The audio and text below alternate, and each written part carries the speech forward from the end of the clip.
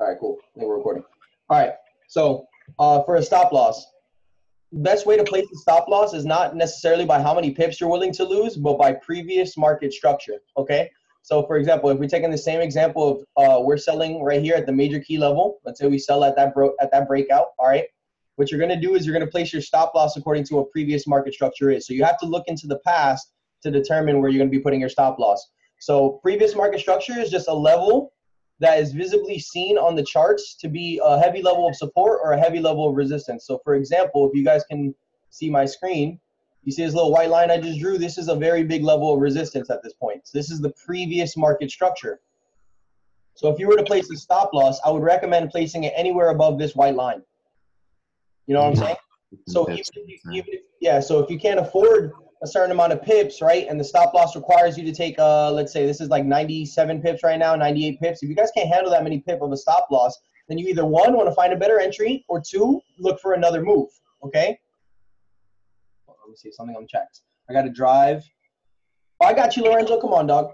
But yeah, so what's it called? So the stop loss has to be placed above previous market structure in cells, okay? And your stop loss should be placed below previous market structure if you're looking for buys. So for example, if I were to take a buy down here, right, we'll place it at the break of previous structure is right here.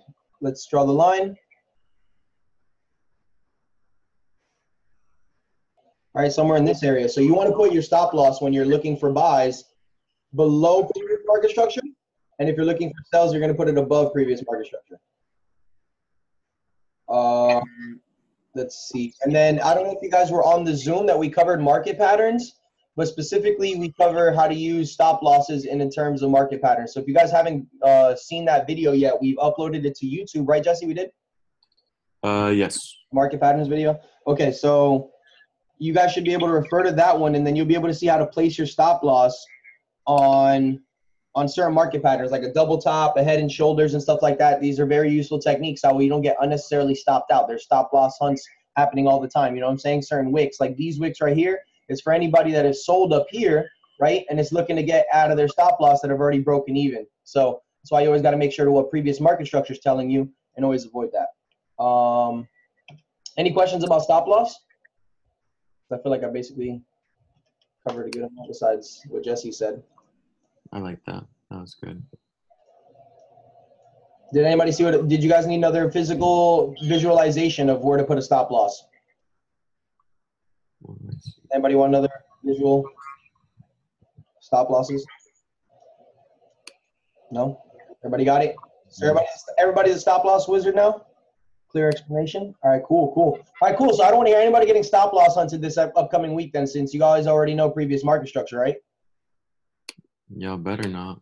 For real. No, trust me, even with previous market structure, I get stopped out, okay? So it's not a perfect science, but it will help you. Can you have one more? Yeah, I got you, Darius. All right, so I'm going to go a little bit more into the past, so I'm not using the same example. All right, perfect. Right here. So let's say we took a short position, okay? That means we're selling. When someone says short, how far should you go? How far back in the past? You don't have to go back to like 1995 in order to determine your stop loss for 2018. But no, I'm not trying to be funny, because some people dead ass go like really, really far back. So you should generally be on like a daily time frame, weekly 4-hour time frame, somewhere around there, in order to be able to get a pretty good stop loss, because on the 1 hour and anything less than that is usually a lot of fake out moves. So if you're looking at a 1 hour market structure, you're likely to more than likely to get stopped out than opposed to looking at a market structure on the daily. You know what I'm saying? It may be more pips, obviously, for a stop loss if you're looking at stuff on the daily, since it is a bigger time frame, and therefore the candles will be bigger, the movements will be bigger. But at the end of the day, you want to be able to identify. So for example, let's say we placed a trade here, a sell here. Yes, we're like the market structure cannot be the top of these wicks, because this is currently where the market structure is. So if we're looking at market structure in this little section right here, which I will actually highlight with a circle so you guys can see what I'm talking about. All right, so this little section right here, if you're looking for previous market structure of this, you got to go to the previous high or the previous low. So if we're looking for buys, this is the area that we're looking at, okay, down here. Let me change the color of my circle. Actually, I'll put a rectangle. Okay, this is the previous market structure if we're looking for buys. And this would be the previous market structure if we're looking for sells, somewhere in this area. So if we were to place a stop, like, right, if we were to place a short in here, then we'd look at previous market structure up here and try to put our stop loss up there.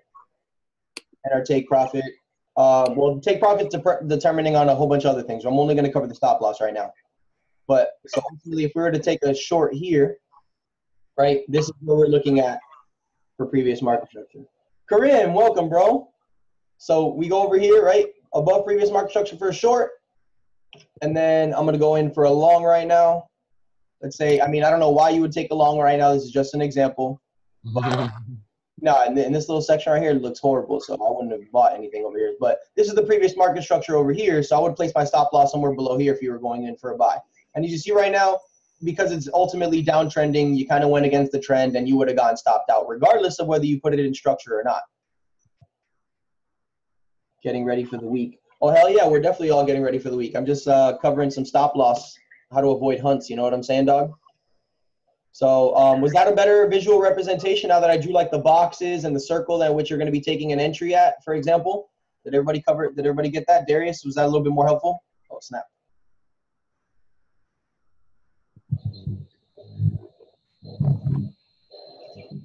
Let me know. Let me know.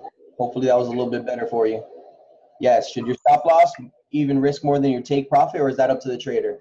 Okay. So personally, my risk to reward ratio, I always want to go for double. Like I want to win double as what I'm willing to lose. So for example, if, well, this is just my personal risk to reward ratio, right? So if I was going in for a short here and I was willing to risk about, you know, what is that, 93 pips? Then I would be looking to gain probably like anywhere above 100 because that would be a 1-to-1 ratio. And that still kind of make me a little bit iffy. I'm not really big on 1-to-1.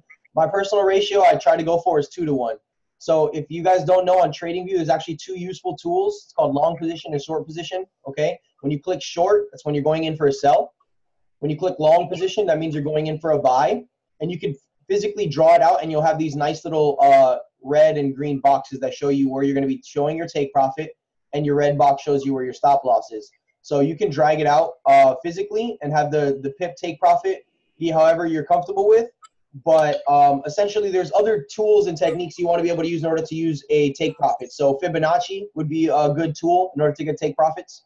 But essentially, the risk to reward ratio is up to the trader. And I personally aim for like a 2-to-1 scenario. So like I said, if I'm risking 93, I'm going to try to go for, you know, maybe 180, maybe 200. But me personally, I'm a swing trader. So if I see something leaving this quarter level and I sold here, the next take profit for me is 250 pips away usually. So I'm taking it somewhere around here. So even then, if my stop loss requires 93 and I'm aiming for 250, you can see my ratio is 2.66. What about you, Jesse? What's your personal risk to reward? No, I would definitely recommend the same thing. If you're definitely gonna have a stop loss, for me, like I said, I trade when I usually see a setup. But if I see a setup and I feel like I'm going to risk, like if I have like a 1-to-1, I'm trying to catch 50 pips, but my stop loss is 50. That's something I really gotta like I really gotta think about. But for the most part, yeah, if you're trying to shoot for 100 or 50 pips, I'd usually try to see a setup that'll give me about like half of the amount of a set, or I mean half the amount of a stop. You know.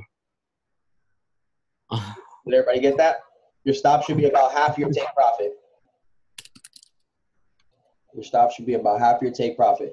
And even then, because remember, you want to put your stop loss according to previous market structure. So if it's a certain amount of pips you guys need to catch, unfortunately, some moves that you should not be able to, that you should not have to take because you realize that your account can't manage that amount of risk. Either that or you're going to have to learn to be comfortable with drawdown. You know what I'm saying? You're going to have to learn to get comfortable with the fact that your stop losses will hit.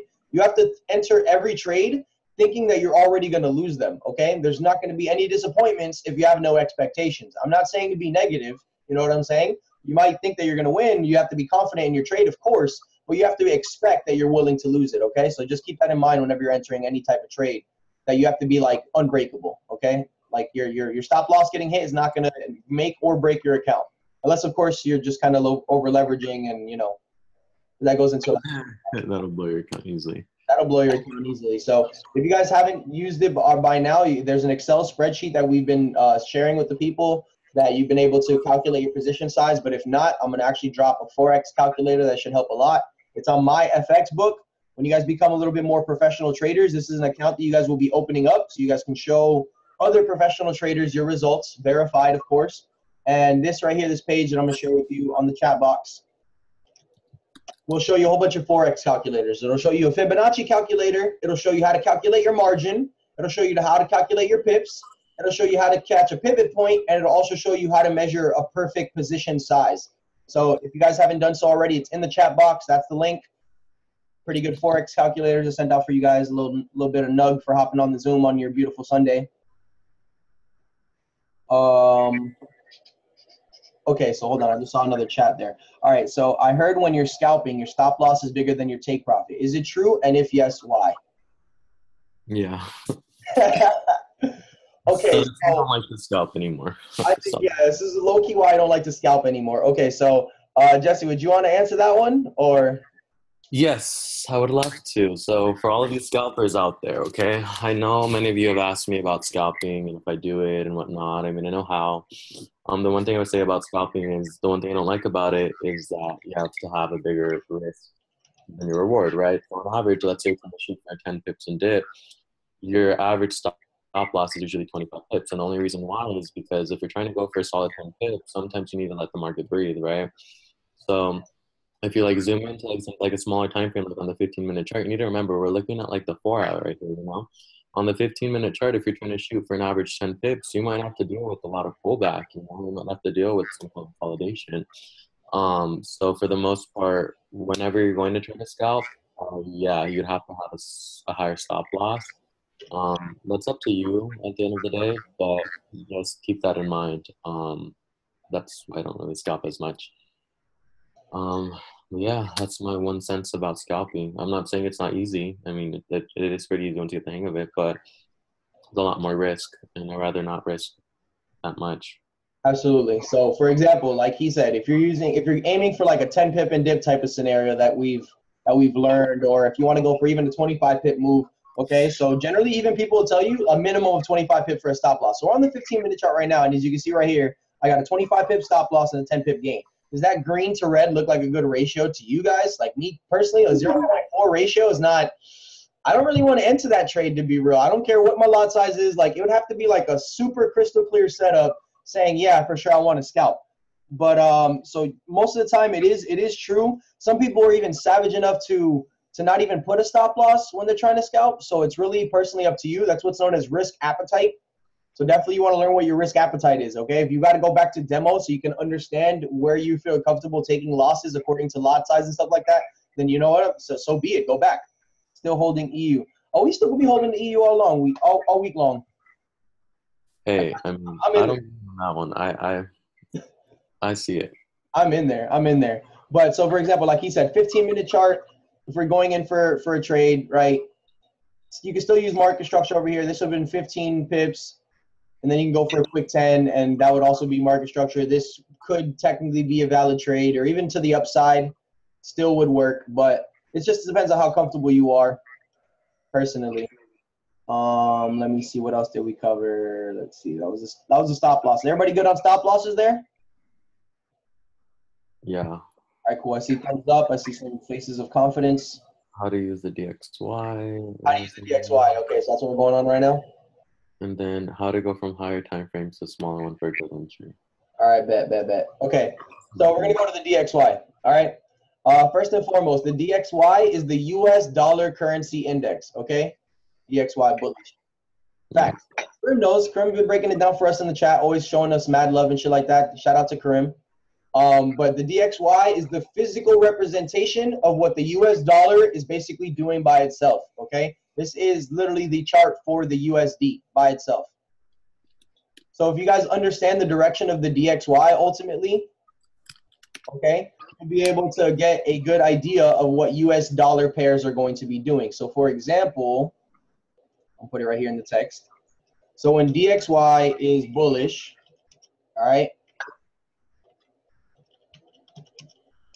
we're going to get pairs such as Euro USD, right? Will be bearish. All right, and if DXY is bearish, we're going to get pairs like USD, JPY to be, oh no, sorry. What am I saying? DXY bearish. Bearish. Okay. I'm tripping. Bullish. No. DXY bullish. It is bearish. All right, sorry. I'm out here right now. My head and shoulders is on 4. We'll get to it now. Okay, DXY bullish. Dollar's going up. Euro dropping. DXY. Oh, that's why. Sorry. Euro USD will be bearish. Bullish. You can tell I just woke up. Let me live. USD.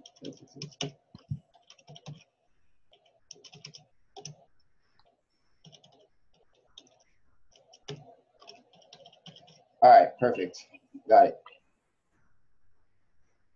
So this is the right terminology, okay? So when the DXY is bullish, right? When the DXY is going up, pairs that are in front, right? I put the XXX to represent, like, you can replace it.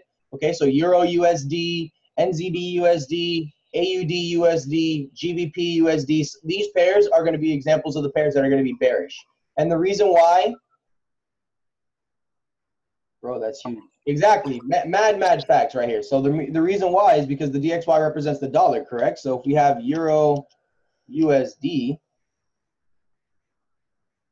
and the dollar is going up, all right, and we probably have the euro going down. That's usually how that works, because the DXY is what's known as negatively correlated to the euro US dollar. When something is negatively correlated, I don't know if you guys saw my correlation facts from yesterday. When something is negatively correlated, that means they go the opposite direction, okay? So, for example, the DXY goes up, euro USD goes down. They have a negative correlation. They go the opposite way. If for example, the DXY and USD JPY, right? Now, those are a positive correlation. So what that would mean is that if we have USD JPY, this is a positive correlation, aka they go the same way, then and the dollar is going up, right? That means JPY has to be going down. So this is when the DXY is bullish. All right, which is currently right now. Most of the heavy hitters in the GOATS chat, if you guys haven't seen it already, we'll cover how to read their charts basically. But they've basically all said the DXY is bullish, primarily because of this trend line right here, this daily trend line, this white one that I have drawn out. Okay, this is my daily trend line. I drew it here from the start of this serious spike and uptrend. All right, we have one point right here, validates our trend line. Another point right here. Validates our trend line. Another point right here. Validates our. The more points that it touches the trend line, guys, the more accurate your trend line is. Oh, Jesse, feel free to add anything if you got anything, bro. I will take that into consideration. What, the DXY? You don't mark up indexes? No, I'm just kidding. I don't really have anything to add. Oh. All right. Is everybody getting this right now? Everybody's understanding what I'm saying about the DXY and negative correlation, positive correlation? This kind of works for everything with the USD, okay? So there are actually multiple indexes. The strongest index that we do pay attention to is the dollar index. Of course, you guys know that the dollar is the most traded pair. Does the DXY have major reversals often? I'm not going to lie. I've never back tested the whole DXY. I just kind of use it to see what's currently happening to the dollar. Could you please cover how to use the harmonic scale? Karim, I'm not going to entertain that right now. It's funny. Oh my God. That's great stuff. Okay. I'll show you how to be your own harmonic scanner. How about that? Yeah, we'll show you how to chart harmonics. How about that? Yeah, we'll show you how to find your own harmonic scanner. How about that? Much better. I have honestly know what PPA means, but I'm a sorry, it's a good thing. It's a good thing. Gold short, my mans. Possibly. I haven't even gotten onto gold yet, so we'll find out when we get there, right? I think that's weird because Graham used to train me on the harmonic. Karim used to train you on the harmonic? Yeah. No way, like back in like freaking April or something like that. Yeah. Hell yeah, probably. He's funny. Okay, guys. Okay, guys, I'll expose myself. All right, could you go over what you wrote down about Euro USD and USD JPY real quick? Okay, yeah, sure. All right, so for example, this is DXY bullish.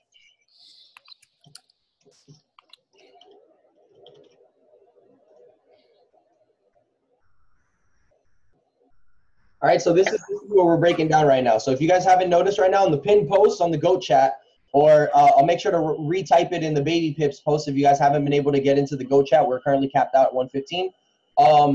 But so basically what everyone's saying on their DXY, their US dollar index, is that they're saying it's bullish. Okay, bullish means it's uptrending. All right, so if we see that it's uptrending, the dollar should be gaining strength. And if we read what I said over here about the notes DXY being bullish, we have pairs with USD being in the back, right? It being the quote versus the base pair. The base pair, right? The second currency out of the list, then it will be bearish, all right? It means it's going down. So for this example right here, we have the Euro USD. Euro USD is actually one of the biggest correlated pairs for the DXY. So we have the Euro USD is the opposite way of the DXY. If the DXY is going up, like I said, that means the dollar is going up, and therefore the euro should be going down, okay? And if the DXY is still bullish, then that means it pairs with USD in the front, right? The quote per currency will be going up, and the base currency should be going down, such as USD JPY. So this right here, like I said, DXY bullish means this is going up, this is going down. And one thing, guys, that you could use too is market patterns. So if you're to zoom in like on the 1 or something like that last week when the euro decided to go up like it did before, one way that I actually figured out on how I do the 4 actually. Oh yeah, right there, the 1 hour. That one's beautiful. The 1 or the 4 doesn't matter. Okay, the 2's perfect. But the one way that I knew that the euro was gonna go up in price was because of that head and shoulder right there. So last week on Sunday when I was looking at my chart, I started up looking at the DXY. And what I noticed was that head and shoulders right there indicated that there was going to be a reversal with the dollar. I figured that the dollar was going to go down in price. You noticed, what did it do? It did, right? So that's one thing that I usually look at too. I look at market patterns with the DXY. It makes it a lot easier for me too, aside from the quarter key levels and everything too. So it just makes it a lot simpler when you're trying to figure out where the dollar is going in general, because the majority of the Forex market is predominantly the dollar. You know, so if you know where the dollar is going, you can tell where the majority of the other pairs are going. That's why I look at the dollar or the DXY like severely. That's how I base a lot of my trades, to be honest. Facts. I primarily trade the US dollar. I like my favorite pairs are AUD USD, Euro USD. So looking at the dollar index is very, very helpful. If you guys trade USD pairs, this is going to be one of your best friends. And like how you said, me and him saw this head and shoulders as it was forming. We were actually on a Zoom when the right shoulder was being made, so we were preparing for those longs on the USD. For the shorts on the Euro, the USD, and the longs on like Euro and stuff like that. That's how we knew that a reversal was coming. That inverse head and shoulders, though. Where do you see the inverse? Oh, right there. This one? No, to the right. The one that's forming? No, it's a little bit to the left. I mean, it kind of broke through. It didn't respect it, but shoulder. Yeah, and then there's also a gap which needs to be corrected, by the way. If you guys don't know about gaps, right, there's a space. If you see space between bodies of candles, such as here to here, gaps need to be corrected, okay? There's no open space in Forex. So even though, you know, this happened right here, ultimately you should expect there has to be a body of a candle that tries to get into this area and close that area. All right, so that's what happens over here. These candles right here are just to fill out the gap. If it continues to go up, it's because it needed to fill the gap. It did so already and is on its way back up. All right, so keep that in mind if you guys ever see a gap. You don't have to be an expert to trade gaps. You just have to be a little bit more experienced and be comfortable with, you know, drawdown and possible like, you know, really long-term type situations. There's some gaps that don't get corrected immediately. But yeah, so market structures, exactly like Jesse said, head and shoulders, very useful technique. We got this channel right here, also useful to see that it was going to break out even further below. Let's see what else we can cover. So the DXY, let me see. Oh, okay, so how to go in from higher time frames into lower ones. All right, so right now we're on the daily. All right, so I don't know where you guys mark up generally. I start marking up usually on the weekly and the daily, and then I kind of work my way in and I look for entries, EJ sell-off big time. I like how Karim is low-key like looking at charts on the side too, so we can go see what he's looking at. He's giving us a selection. I love it. So what's your favorite pair? Yeah, for real. What is your favorite pair, bro? I'd love to know.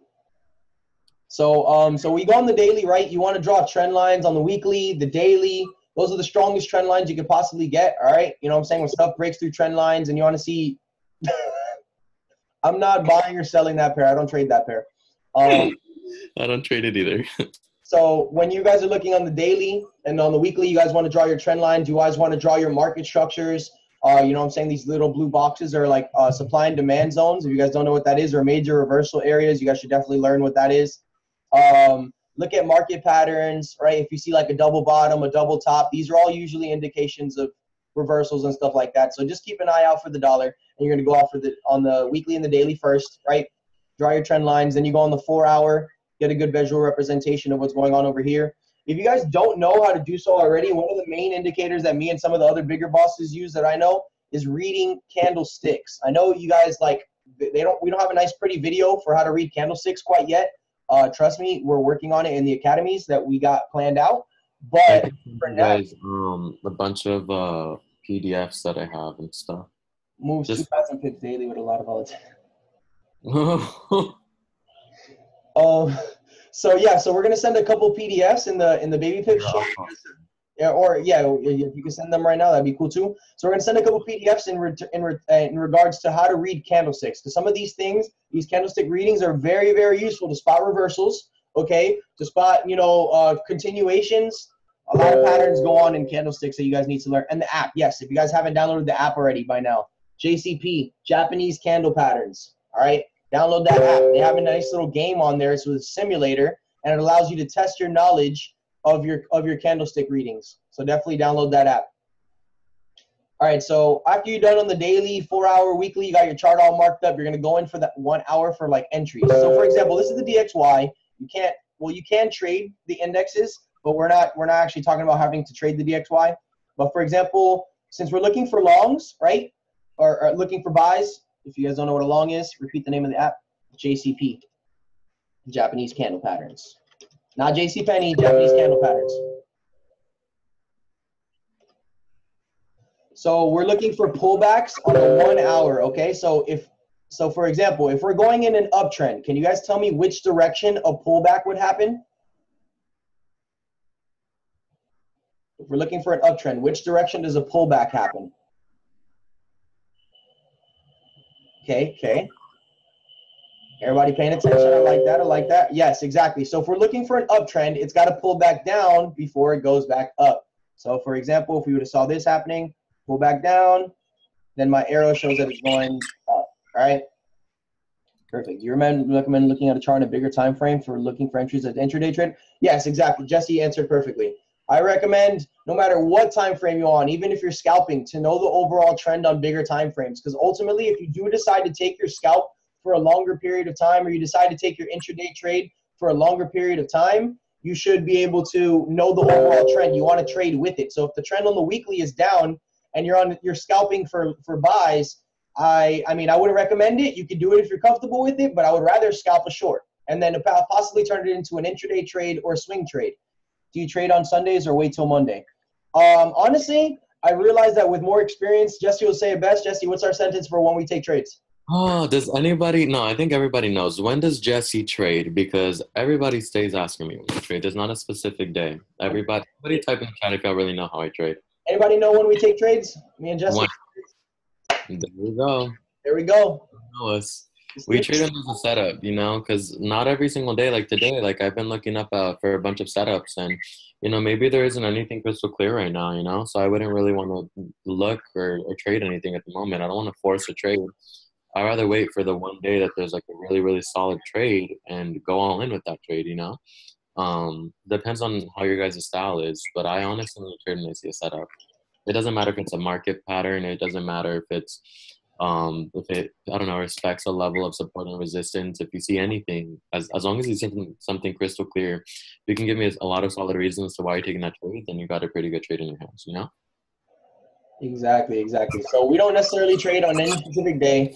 There so happens to be a crystal clear setup on a Sunday, you're damn right we're going to take it, because we take the trades that we're, one, confident in, and two, we see crystal clear setups, okay? So even though there are a lot of fake outs on Sunday, people will tell you to avoid Sundays, people will tell you to avoid Fridays, don't trade at freaking Wednesday at 5 p.m. because spreads go up higher. honestly, I really don't care. When you really get into the whole gist of it all, like you trade when you see something that presents the crystal clear setup to you, okay? If you have a confirmation checklist, which everybody should have by now, you guys are like at least intermediate, okay?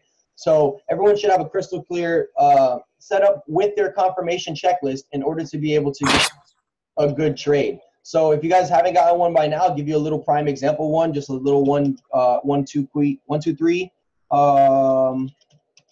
trend lines, supply and demand,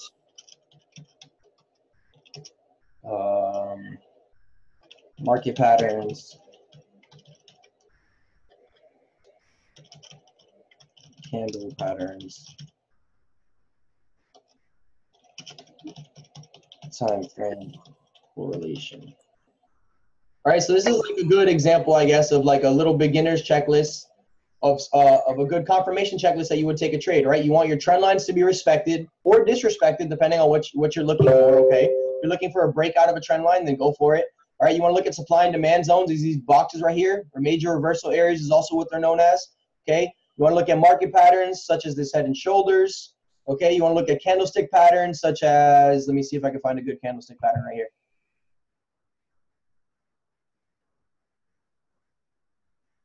Jesse, what candle is this?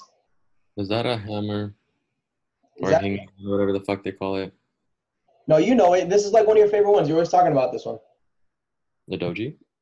What type of doji? You know. Come I on. mean, doji. It's a star. It's a type of star. Do you know the star? Oh, is it a fucking shooting star or whatever? There we go. Yeah, shooting star, doji, iPhone. Hey, Isabel, welcome. All right, so yeah, so there's a shooting star doji followed by what's known as a bearish engulfing. These two in combination indicates. Let's shoot down. There he goes. What did it do? The shoot down was real. All right, so these little candlestick pattern right here, these little two candles, just showed you further bearish momentum in this little point. Karim knows. Karim's always, if he's still on here anyway, he's always reading candlesticks. He's always talking about Marubozu. Marubozu is a very strong candlestick that you learn how to read once you guys get the hang of it, and you guys will be able to see what that's going to be telling you on these charts. It's a little bit more advanced, but it's a little bit more advanced than that, to be honest. The ones that I posted on the chat, there are a lot of these basic patterns that we were just going over. When you can find multiple of them in conjunction, it makes it a lot better. And then I also put the confirmation checklist on the chat for all of you guys. I just put different things that you could look at, you know. That you don't have to like have every single thing on your checklist done. You just want multiple reasons. Yes, exactly. It's been going down too long, so it has to go up. Some people have a checklist of like 10 things. No, but look, so we only got like 5 things on this checklist. If you got like 4 out of 5, that's a pretty good confluence, guys. Like take the trade if you guys see all 4 of those things line up. So just keep, yeah, like exactly how Karim said too, let the candlestick speak to you. And if you guys don't know, you know what I'm saying, Wicks tell you a story too. So just keep that in mind when you guys are being able to trade stuff. So let me see, we were supposed to do time frame analysis. So for example, if we were to get in on a short, right, and we looked at the DXY, we saw that candlestick pattern along with the fact that, let's show you trend lines, right, is the trend, overall trend, the time frame. On the time frames on like the 2 hour, the 4 hour, this right here, this little section shows that it was downtrending. So like that right there is another confirmation on your checklist saying that the dollar is going to be going down at this point. You see candlestick patterns, another confirmation on your checklist saying the dollar is going to go down at this point. A head and shoulders, another thing on your checklist that says the dollar is going to go down at this point. So look how we just got like 3 or 4 things back to back to back hitting off on our checklist, and now we're looking for shorts. Broke support, you know? Broke support, exactly. Broke previous market structure. History in the market always repeats itself. Big facts. Some currencies prefer one type of market pattern over another too. So if you notice that, like, you know, USD JPY likes double tops and double bottoms, that's something that's actually reoccurring. Go back and back test, right? Go into the past of your favorite currencies and see what it's told you before. Can indicators be used too for the checklist? Absolutely. So for example, this is my, yeah, most definitely. So the last thing that I always do on my personal checklist is that I read the candlesticks and all that stuff first. I try to get rid of all the indicators. And then when I get all the checklists done, I add my indicators later and see if that adds to my my analysis. So for example, this right here, I use the moving average theory. If you guys don't know what the moving averages are, okay. We got EMA and SMA. And I have them whenever they cross over, they show me reversals. And I have red above blue showing buys and blue above red showing shorts. Marubozu is a long candle without any wicks, right? Yes, Marubozu is long candles with like almost no wicks.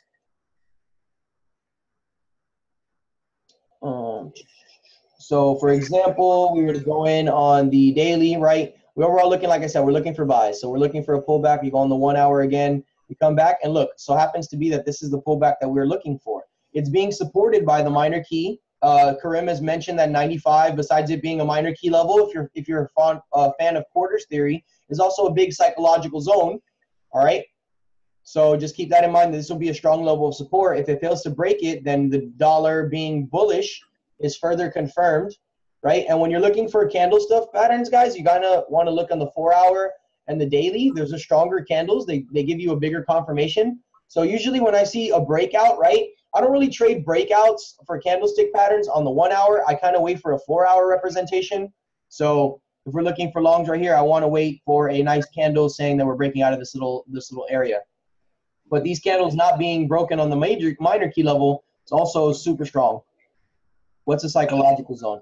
Okay, so these are areas that the banks and retail traders are like very aware of. Like they pay attention to this numbers very, very strongly. So the reason why the quarters theory works so well for me is because quarters work as very big psychological zones for the banks. The banks don't really care about micro pips. The banks don't really care about tens of pips. The banks don't even really care about hundreds of pips. They care for like 1,000 pip moves type of things. Okay, so the reason why the quarters theory is so cool to me is because you get to see what the banks are generally seeing, and they get rid of all the micro pips and stuff like that.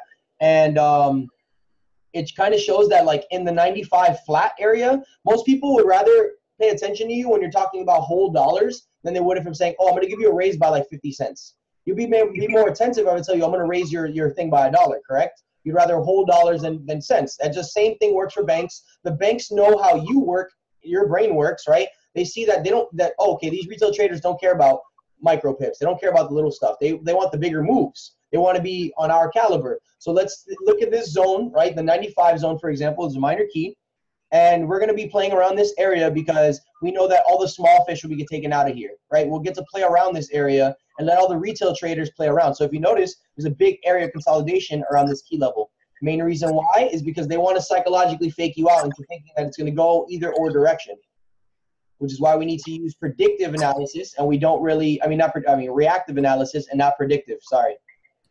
We don't predict what the markets are going to do. We react to what we're seeing in the markets. Is that a good explanation of the psychological zones? I think so. You think so, Jesse? I thought he did well, guys. Everybody's getting it? Everybody's like, that's my DXY?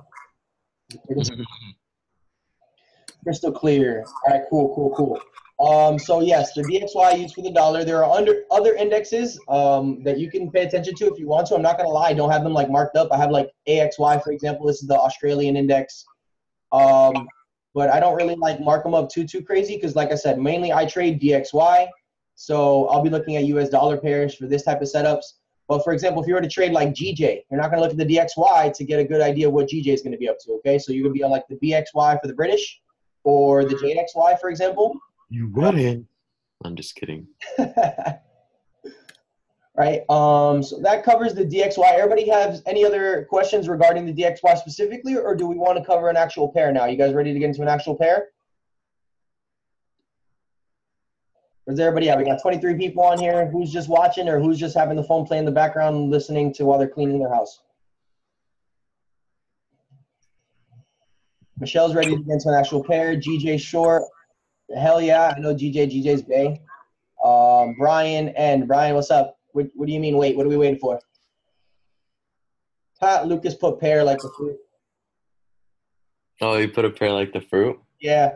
So you look at the DXY before anything. Honestly, I look at the DXY usually like on Sundays, like before the markets open, and I use that to see what I'm very strong for the week. Yeah, exactly. I use that to see what I'm generally going to be looking at for the week. But first thing I do when I come on TradingView, usually, especially because I trade USD pairs, I come check out the DXY, see what it's going to be up to. And then I'll worry about an actual pair. But you don't want to spend your whole time on the DXY. It's not like a whole analysis you need from that as opposed to like the actual pair that you're looking at. Unless you trade it, but not a lot of people do. Unless you trade it. I don't know one person that trades the DXY by itself, to be honest, though. I think Kareem does. Kareem, you trade indexes? Not Kareem, I mean Ash. Ash trade indexes? I believe it. Ash low-key trades everything. Ash trades everything. What the hell? I'm trying to trade everything. I don't have a broker that trades everything yet. Finally, care about profits instead of man. All I sell is pips, bro. I know you ain't gonna be getting nothing but pips from me. All right. So, for example, I'm gonna go into AUD CAD, and then if anything, I'll let Jesse get the screen, and he'll cover one of his pairs. I'm not gonna cover a common pair. So, for example, I'm not gonna cover Euro USD because like a lot of those are already on the group chat. For example, we'll cover what the goats have been putting about those main pairs, but we're gonna focus on like mine and Jesse's specific pairs, so that way we can give you analysis that's different than what you've already seen. Agree, Jesse, or not? I agree. Okay, cool. So I'm going to cover AUD CAD really quick because it's actually one of my low-key babies. Since Karim already covered GJ and so did Stanley, and that low-key is my favorite pair of all of them. So, for example, AUD CAD, I see a whole weekly channel that just got broken, right? This is on the weekly time frame. This is generally where I like to operate first, where I go on the month, if anything, too. So if I see this is further confluence on the month, right, this goes back into the time frame analysis. So if I see this monthly channel being a thing, I see the weekly, it's still a thing, you know what I'm saying, and it's generally respected, then to me these are very valid confirmations that this structure or this pattern is there. All right, so on the weekly, I do see this channel, and it did get broken out of, as you see over here. This is a little fake breakout, but this is the actual breakout over here, followed by a beautiful retest. So if you didn't short up here at the beautiful retest, that's perfectly okay. Prepare for another one. At the end of the day, when stuff gets broken out, right, when a market pattern is such on a bigger time frame, you're going to notice that the movements are going to be much, much bigger. You guys have a Telegram chat? Wait, how did you get in here if we didn't get you on the Telegram is what I want to know. Oh, wait, I put it on my story. Andres, which Andres is this? Insta. Yes, we'll implement you into the baby pips chat. I'm going to put the post. Do you want me to add? Oh, you can do it, yeah, because you got the. Okay. Yeah, I'm already here, so why not? Add members. Is there not an invite link on this thing? Yeah, there should be. Because it just says add. It's pinned. It's pinned. It's pinned? Yeah. You're right. Copy link. Boom. Here you go, brother. If you guys haven't gotten in the Telegram group chat, you guys should get on now. This is we're going to be covering some of the better traders analysis from the GOAT chat. Very, very welcome, Andres. Welcome. All right, so on the weekly time frame, we're looking at this channel being broken, right? I'm going to go on to the daily as a further confluence, right?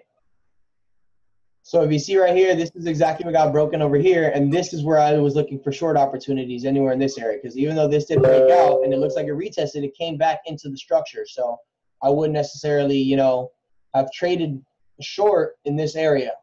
But this one right here, though, very, very solid, right? Especially with these two candlestick patterns, the double top on a smaller time frame for sure. You could tell by the way that it's got like a little hump going on right here. You guys can see what I'm talking about. If not, I'm about to draw it. Boom.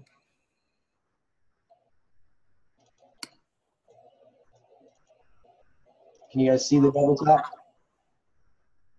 You guys saw the double top right there? What does double top tell you guys? What does double top tell you? I see. Oh, my bad, Lucas. I see you. I know you're muted and you'd rather not type. I got you. Down, short, sell, perfect, change direction. Yeah, exactly. That's a reversal pattern. It's a double top. Usually means it was coming from an uptrend, which is it was doing this little uptrending motion, right? Double top, reverse, back down. All right. And they happen to have a double top in that retest. All right. Those are two things that just added up an alignment.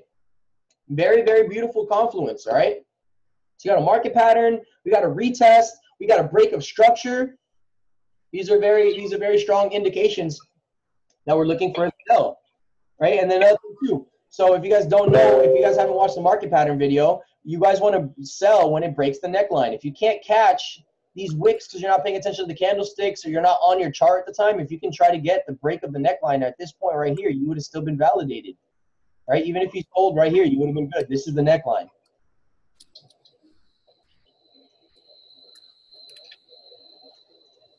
Oh. Right, this is the neckline right here. So when it broke, you could have shorted right here. Even though you didn't get the best entry, it doesn't matter. You have a market structure, you have a market pattern confluence, okay? These are very, very useful techniques. It's not all about an entry. It's all about if you're winning more than you're losing, okay? So once you do that, you're gonna, I have all my trend lines drawn out here. After I broke out of the channel, I started drawing more trend lines because, you know, there's a new trend, there's a new change going on. All right, and then I'm gonna go on to like the 4-hour chart and further align stuff up. So for example, this is a little pattern that I drew out over here. This is kind of like a triangle or a channel going on right now. The price gets pressured into the zone and it has to break out either or direction. So of course it broke out to the downside and we missed it, right? We look for a retest. So the way that I draw where I enter a trade, instead of like the short and long position, I put little circles. I'm actually going to delete those starting from now. I'm not going to let people know when I enter. But that's where I entered the trade the first time because that was the retest of this structure. And I sold at this area because if I notice there's a wick here and a wick here, this is a level of supply and demand. This is a level of major resistance or a major reversal. So when I shorted it, right, I shorted it when it entered here, the retest, and I took profit there. So even though it wasn't a 250 pip move, I did catch, you know, about 80 pips. And 80 pips can make, you know what I'm saying, can help an account significantly so. I know a lot of people that struggle to catch 25 pips. So 80 pips is a blessing, you know what I'm saying? Take what you guys can get. You don't have to swing such big moves. All right, so once you saw that it broke and retested, right? So this is actually a harmonic, right? Somebody actually asked me to cover how to draw this right now. All right, so if I got rid of that, would you guys even been able to have seen the pattern that I just drew, or you guys don't have eyes for that yet? Because if you guys don't have eyes for that yet, you'll have to learn how to kind of spot that stuff kind of out. So for example, one of the things that I use in order to check harmonic patterns is Fibonacci retracement tools. All right, so I get my Fibonacci, I draw it from where my X would be, where the end would be at, which is about here. Okay, we got a 38.2. If you guys can't see it right here, we got a 38.2. Exactly where our B point is. 38.2 is actually a pretty good ratio in order to get an XA B pattern going on. All right, so that confirms that my first ratio is going to be pretty on point. Then we're going to do is going to get the Fibonacci retracement again. We're going to get it from our C to our D. Oh no, sorry, it's from B to C if I'm not mistaken. B to C. Am I tripping? No, in order to get no, it's from C to D. All right, so yeah, we're gonna get it from C to D. And if B is at the 78.6 on the opposite direction, then the harmonic pattern is further validated. And if you notice right here, we got the 786 being at that B level. So I'm like, okay, so we got a 38.2 on the downside and we got a 786 on the upside. That means that it's a further confluence that my ratios should be on point, right? If you guys don't have the picture yet, I'll make sure to upload it. But there's an actual picture to show you what ratios are validated for a harmonic pattern, right? Not all patterns, just because you see the shape does not mean it's a harmonic pattern, all right? So usually when it's in between X and D, it has to be somewhere between like 1.112 and like 0.8 something. From X to B has to be its own ratio. These numbers actually mean something, guys. All right, so when you guys are drawing harmonic patterns, you can't just draw something because, oh, I saw a butterfly. It doesn't work so pretty, unfortunately. Like, yeah, seriously, it doesn't work. I've seen a lot of people, oh, did you guys see that butterfly? I put up the ratios and we got something that looks like, you know, Frankenstein's monster. It's like some stuff like this. I'm like, that's not a harmonic pattern. You know what I'm saying? That doesn't look completely right at all. So you guys want to make sure you guys got those ratios on check. Use those Fibonacci's. Obviously, I mean, I'm sorry that I couldn't go into it. That's like a lesson in its own. I'm not going to lie. It needs its own video. I can't cover how to master harmonic scanning on your own just from looking at stuff. You have to learn how to get the eye for it. But once you do get this, right? So for example, if you're looking for a harmonic pattern or you already have the harmonic pattern, take profits for me. I usually use from my D to my C. All right. So when you're looking, after you already have the harmonic, right, the D to the C, is that you want to drag your 100 on your D and you want to drag your 0 to your C. Okay. My take profits are 78.6, 618, and the 23.6. 38, 61, 100. You can use 100. I don't always use 100, to be honest. Very rarely do markets want to go 100 or past it. So that's why I generally start from 100. If you guys haven't gotten it already, though, here's my Fibonacci ratios, because I know that's something like, everyone's Fibonacci's are different. So these are my Fibonacci's. Take a little screenshot really quick, whatever you guys need. So these are the Fibonacci ratios that I generally use, okay? But the main ones that I look for take profits is the 23.6, 618, and the 786. Okay, so when you're drawing a harmonic pattern, like I said, 786 would have been about here. This is for a sell, guys, by the way. The way you guys know for harmonic patterns is that if the D is above the C, you're looking for sells. If the D is above the C, you're looking for sells in a harmonic, okay? And if the D is below the C, you're looking for buys in a harmonic pattern. All right, so this would have been my first take profit. Second take profit right here at the 618. And then a third take profit at the 23.6. And then we also have a fourth take profit, to be real. It depends on what you're looking at. If you have a beautiful bounce of the 618, right? If it gives you a retracement to the 618 and it still is going, then another take profit or take profit 4 would be negative 27. This would have been my take profit 4. So these 4 little circles that I drew right here would have been my take profits for this harmonic pattern. And you use Fibonacci's in order to use a good take profit. You guys can use this even if you're not using harmonics. Fibonacci is very useful for take profits. Okay, so I'll leave that up for one more second in case anybody needs it. No, start deleting it. All right, so I use that with a confirmation of candlestick patterns on the 4 hour, the 1 hour. All right, so I'm gonna go back into the 1 hour, or what I have looked in for a sell here. Right, we got this whole little candlestick pattern right here. This right here indicates bearish momentum. This is just a retest with a further confirmation. It fails to break this line. Notice how there's a certain structure it can't break.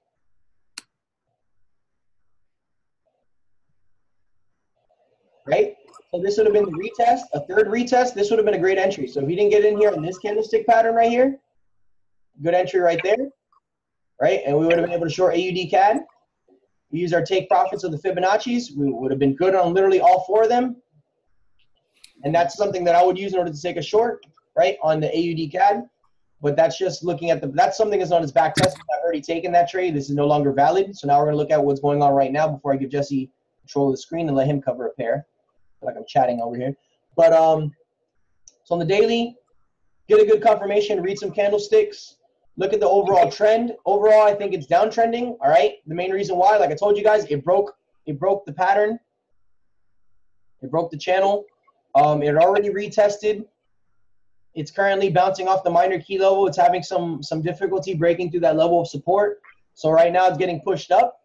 So overall, even though I am looking for a downtrending in momentum, I'm not exactly trying to buy this on its way up into this back into this box. I'd rather just wait.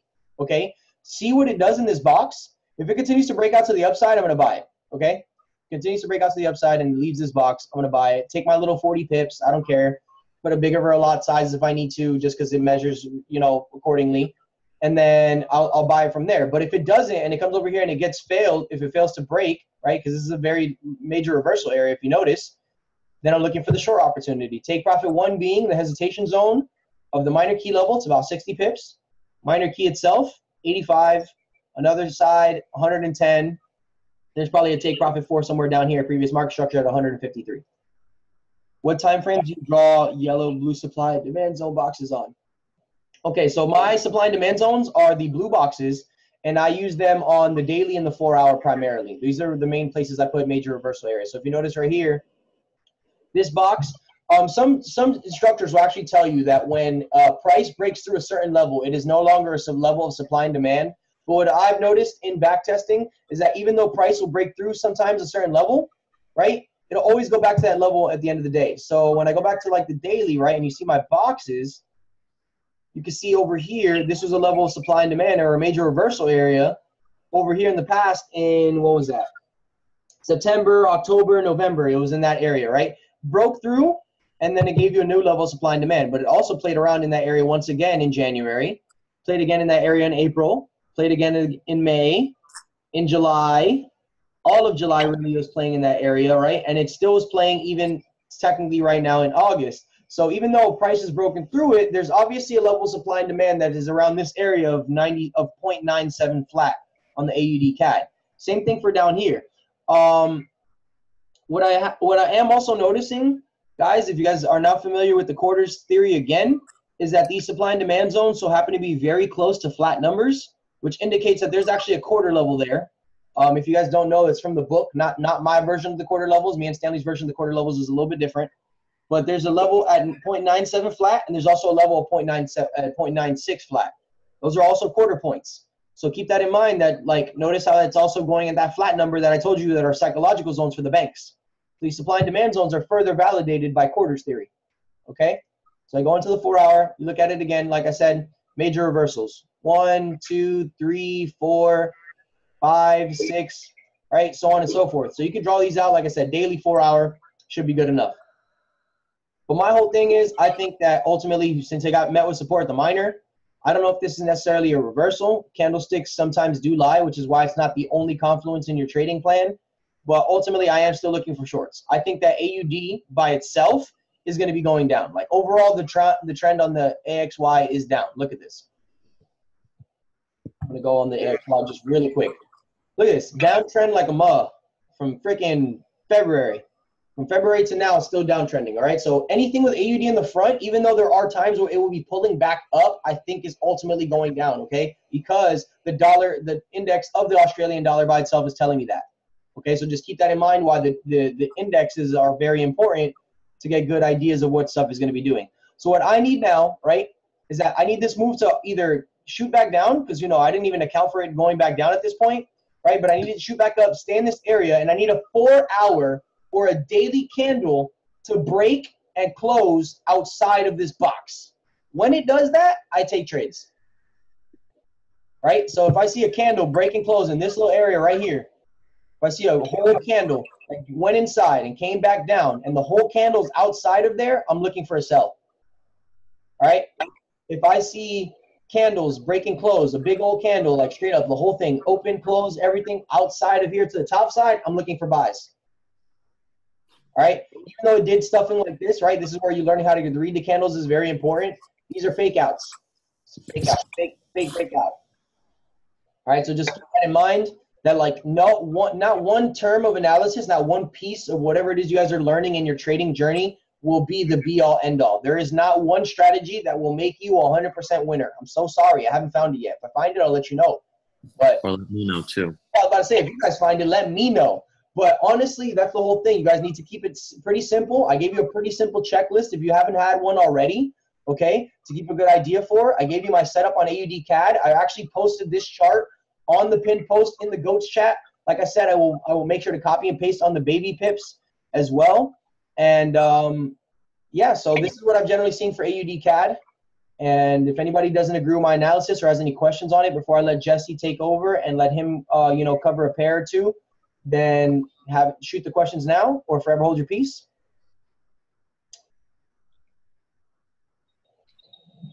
I don't know how to trade, guys. Nonsense.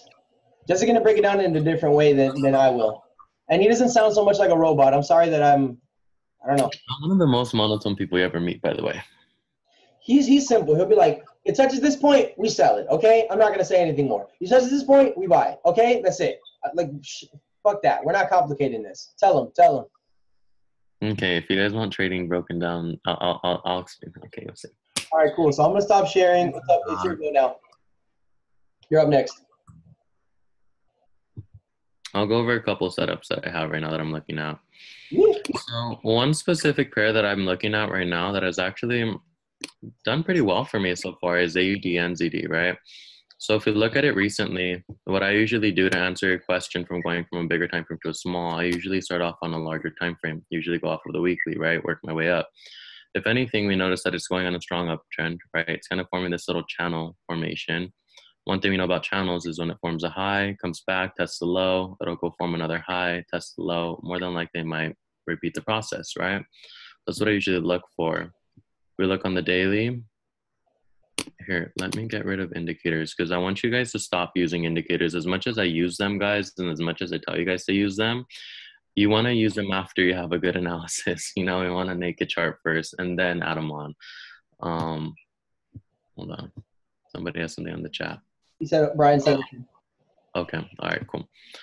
So cool.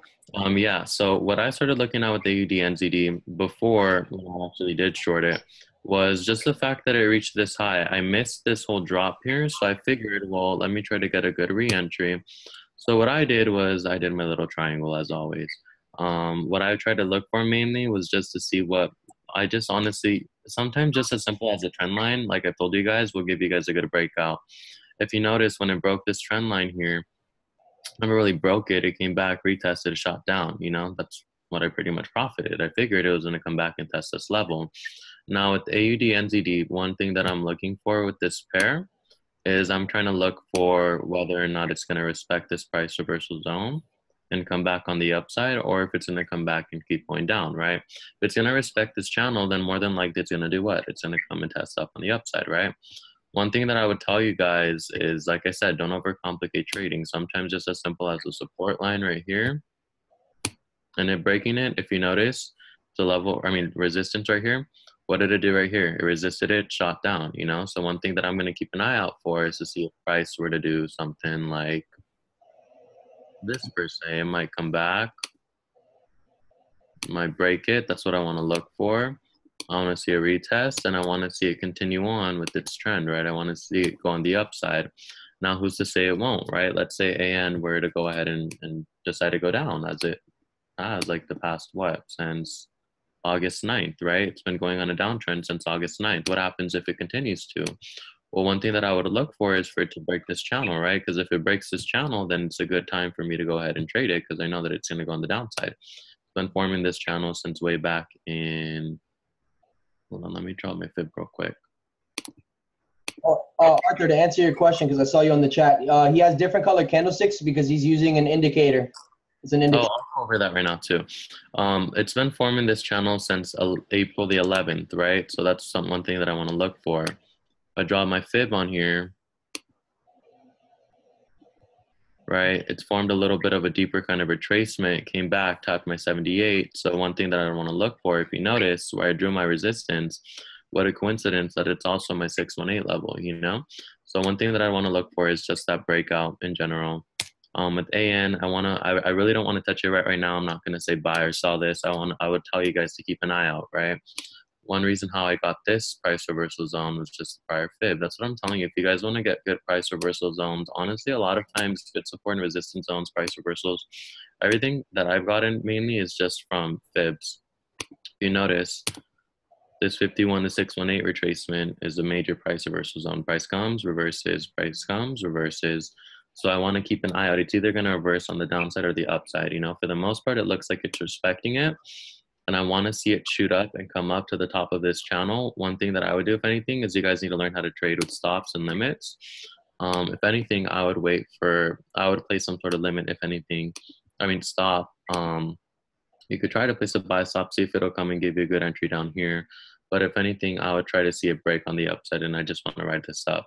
Either way, this move alone isn't that bad of a move. If you're trading to the top of this resistance, it's still 190 pips. If you're trying to hold it up here, 200, you know? So it just depends on where you're trying to go with this pair. If it doesn't, and let's say it does break on the downside, what I would want to see specifically is I'd want to see it shoot down, break, right? And I'd want to see it use the same price reversal zone a touch. And I would hold this to the next level of support, which would probably be around here, or at least for me, a major level. And I'd want to see it come down here. If it does this alone isn't that bad of a move. You're still looking at 100 something pip move, 180 pips, you know? So either way, it's just a game of patience. You guys don't want to force a move. You guys don't want to make it happen, right? How come you have different color candlesticks? Okay, so to answer that, there's an indicator that I use. If you guys don't know, it's called the wave trend. So you go on indicators, you type in wave. It's this one here, the wave trend with the crosses by Lazy Bear. I honestly only use this pair for larger time frames. So example, and the only reason why is you'll see. When you look at this indicator, it'll actually it's kind of like your stochastic mixed with the MACD. It's a mixture of, I don't even know what indicators this will use, but My point being, it's a good way to find out when there's going to be a good breakout in terms of a larger time frame, right? So let's say when this channel formed, one way you could have known is it's at a major buy zone right here, right? And at the same time, it formed a level of support down here, which if we were to back test with the same level, there's been strong levels of support before, right? Pulse respects it. So this alone would have been a double confirmation for me to just want to go ahead and buy it, you know, if I were just to buy blindly. And what I personally would have done is I would have held this until the next sell zone, right? So when it forms a little dot, it colors the candle for you. So when this candle turned green, when the green dot was formed, and if you would have ridden this until your sell zone up here, that would have been a good like 400 pip move, you know? Then when it colored it red, right, or when it colored this red candle blue, indicating that it's going to go on a downtrend now, probably we wanted to hold it until the next buy zone, right? So more than likely from up here down, yeah, I would have had a pullback of 40 pips, but you would have been in profit over 200, you know? Right here around this zone here, called out a buy, up until this zone here, same kind of deal. 285. So one thing that I usually say is I usually would want to look at this for good setups on the daily when it's close to my buy and sell zones. That's how I would have used it. That's how up here, when I started looking at that sell with AN, I figured it out because right here, when I drew my little lines, colored my candle blue on the daily. So I figured, well, oh crap, this must be a pretty big sell zone that they're calling out, right? That's why I'm kind of skeptical as to whether AN is going to continue and respect this channel or if it's going to break it or not, because on the wave trend, it's still showing me that it still has a ways worth of going down, right? But you never know with these markets. I mean, that's why I'm looking at the channel overall to see if it's going to respect it or not. But did that kind of answer your question, Arthur, with the wave trend and the different colored candlesticks? Yeah, cool. All right. So yeah, keep your eye out on this one. Either way, what I would look for is a long opportunity or a shorting opportunity. You could do either or. If it breaks the channel, of course, I would definitely recommend taking that. But if it respects it, then try to work your way up and catch the way up. It's still a lot of pips you can catch. Another pair that I'm going to cover, I know a lot of people do. I usually love AUD. That's one of my pairs. Um, let me erase all of this. So for the most part, guys, same thing with the wave trend. Like I said, I usually love to use this on a daily time frame. About right here, this is what you want to keep an eye out for, right? When it fakes you out. So it's calling about out of buy on the buy zone, right? You would have been in profit 60 pips. And then you would have gotten a pullback of 74. That's why you never just rely on this. Like I never want to hear somebody say, oh, I took a trade because the wave trend called out a buy. Don't you ever dare doing that. Like I'll laugh in your face. That's exactly the reason. That's why I want to look at bigger time frames. That's why I don't want to look at something wrong. Look what happened here. They were calling it a sell, right? So what you were catching was a pullback. You know, so when a lot of times when you guys are asking me like, how do you trade? I start up on a bigger time frame for this specific reason, right? Because now I know like overall the direction of a longer term trade is a sell. If you notice, it's respecting my trend line. Oh, you guys ain't ready for all of that stuff. Here, let me just clear it. Whatever, I'll just do it I'm later. gonna say use a. Oh, okay. Whatever. But if you guys notice, overall, it's a downtrend, right? If you notice, if we draw a counter trend line, it broke this structure way back when, came back, gave you a tap for a retest, boom, short, right? That's what I usually look for. What I'll do afterwards is I'll look for different zones where I'll break different trend lines that give me a good tap, right about right here, right? Broke structure, came back, gave you multiple taps for a sell, came back down, right? Beautiful. Cool. That's all I'll really look at. Now, if I were to zoom in on the daily, one of the ways here, I'll zoom in on the 4 hour later on, but one thing that I would do up to date too is try to look at levels of support, right? So strong level of support came back, tapped it again, you know? So one thing I would look for with AUD USD is, well, first I'd want to see it break this level of support. If it does, it hasn't broken it in a while, so I know that this is going to be a pretty good sell, which is what I'm expecting it to do, right? Now, if we come back from last week, one thing that I noticed, if you guys don't remember market patterns that made me catch this buy, was this head and shoulders, right? I told you guys that at this zone on Sunday before any of this formed, that you guys wanted to wait for a retest and you wanted to write it up, right? One thing that I also did to kind of figure it out was a fib. right? And Mm. the way I knew that I was going to run was I was looking for it to come back, tap this zone, which if you notice, it's also my 38%. And I wanted to come and see it tap my 50 to 61.8. Did it? Yep. You guys would have caught this move from last week. You would have caught a good 50 plus move, you know? So it just depends on how long you rid it for or ridden it for. You notice the wave trend here is telling you, hey, you want to get out of that buy. It doesn't look like that. You know, you see a little doji right here. You see the next candle red, right? You see that wave trend calling out that it's going to go on a sell, right? Bearish market, shot down. You know, if you use these same fib levels like Dakota said, 23 or 38, you could use those as take profits. You guys could have caught some more moves, right? So from here down, you guys could have caught a good 100 pip move, right? So one thing that I would do is update your fibs a little bit. Try to catch the next move. If we're trying to catch the next move, let's measure the previous high and low. Go on your fib, highs high, lows low. I'm surprised. What is this right here, guys? What is it respecting? You guys should. It's at this zone that I'm looking at. It's at my 50 to 61.8 zone, right? It's respecting it. It literally it wicked it once and twice, you know? So one thing that I want to look for with AUD USD to be specific is I want to look for a shorting opportunity, right? If you notice, where's my negative 27%? It's that previous support.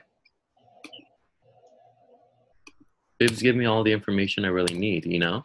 So one thing that I want to look for is I want to look for AUD to reject this zone down here and break out of my rectangle right here.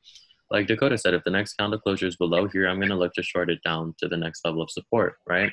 I don't really want to mess with it when it's in this zone right here because who's to say it's going to continue up, you know? I'm not going to say it will, but my point being is when it rejects this zone, it's a pretty good zone for me, but just to be safe, because you can never be too safe, I would probably wait when it breaks down below this box here, you know? So I'm going to try to catch this move down, and that's still a good 100 pip move, you know? And always trade with the trend. Try to trade with the trend, never fight against it. And that's how I would usually catch my moves. Did you guys have any questions at least though? Anything at all that I could clarify on?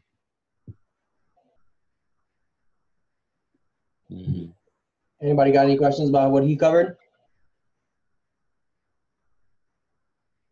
But if you notice, we generally say the same things, guys. Support, resistance. If it doesn't break a certain zone, we don't take it. If it breaks out of that zone, we take it. Shouldn't be too complicated.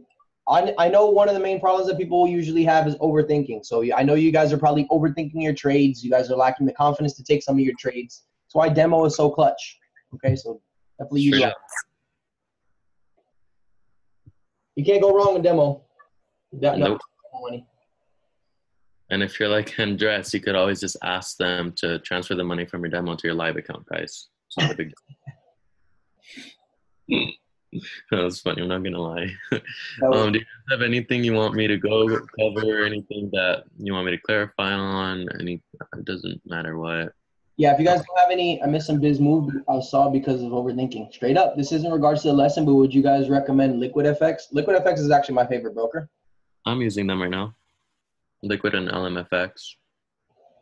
Liquid has very low spreads. They cover like most if not all pairs. They're actually they are technically like unregulated, but that allows you for bigger leverage, which kind of works anyway because we're not trying to have 1 to 200 leverage. I would recommend 1 to 3, 1 to 5, maybe 1 to 1,000 if you're a scalper or you're a big boy swing trader with a leveraging margin for that. So Liquid FX is really cool. But if anything, Jesse, what you want to do is, do you want to start covering some of the analysis that has been shared on GOAT, so that way people can generally, see what the big dogs are saying? Sure. The only problem is I don't have Telegram on my All right, I'll switch back over then. On my laptop. All right. So we got about a question on my FX book. When you create the account, what platform do you use? What do you mean by what platform do you use? You're supposed to link it to your broker account. So if you have like a MT4 ECN account, that's the one you're going to be doing. MT4 stands for MetaTrader. ECN is the general economic account, I think is what ECN stands for. And you link it to your broker regardless of whatever is going on. Let me see. All right, so let's go into the pin post.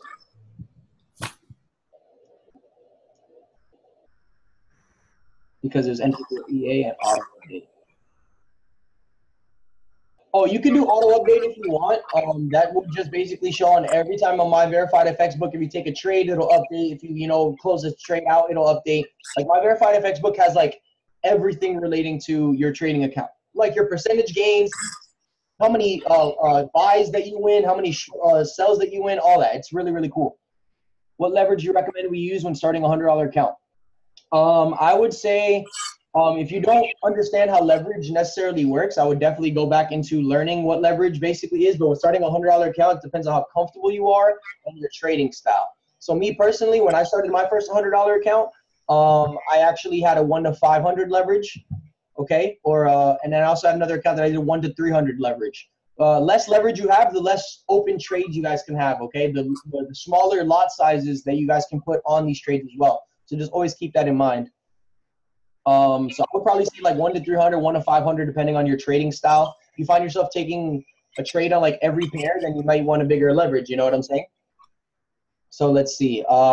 This is my AUD CAD. You guys are, like I already said, I already kind of covered this for you guys. If you see right here, I gave you the live representation of what exactly I saw in the AUD CAD. So I'm going to go back and get the other pair. Hold on. Chat box says, what now? Makes sense. Thanks. Can you show an example of how you draw your supply and demand? Yeah, sure. Okay. Let me do that really quick before we get onto the actual currency pairs. AU,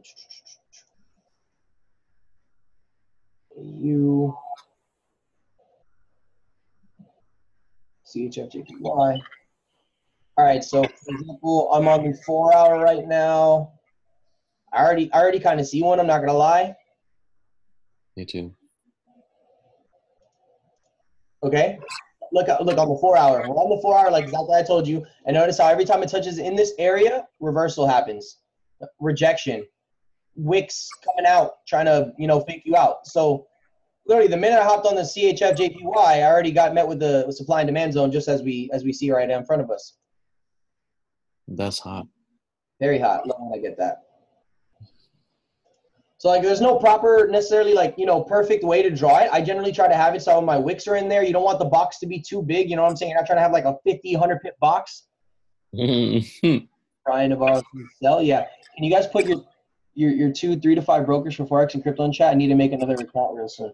You want me to put all my brokers? I have like 7 brokers right now. I'm actually in the process of opening an 8th one this week. Not gonna lie, there's the one that just started accepting crypto that should be regulated too. I'm gonna test it out. I don't really recommend brokers that I have not personally used, so I'm not gonna tell you the one that I'm just now getting started with, but I'll show you the ones that I already use, and you guys you can pick out of all those. All right, so look, this I'm assuming iPhone. Is that you, Trevor? iPhone, but so. After that, I would draw another one for cells, right? So somewhere probably around like down here.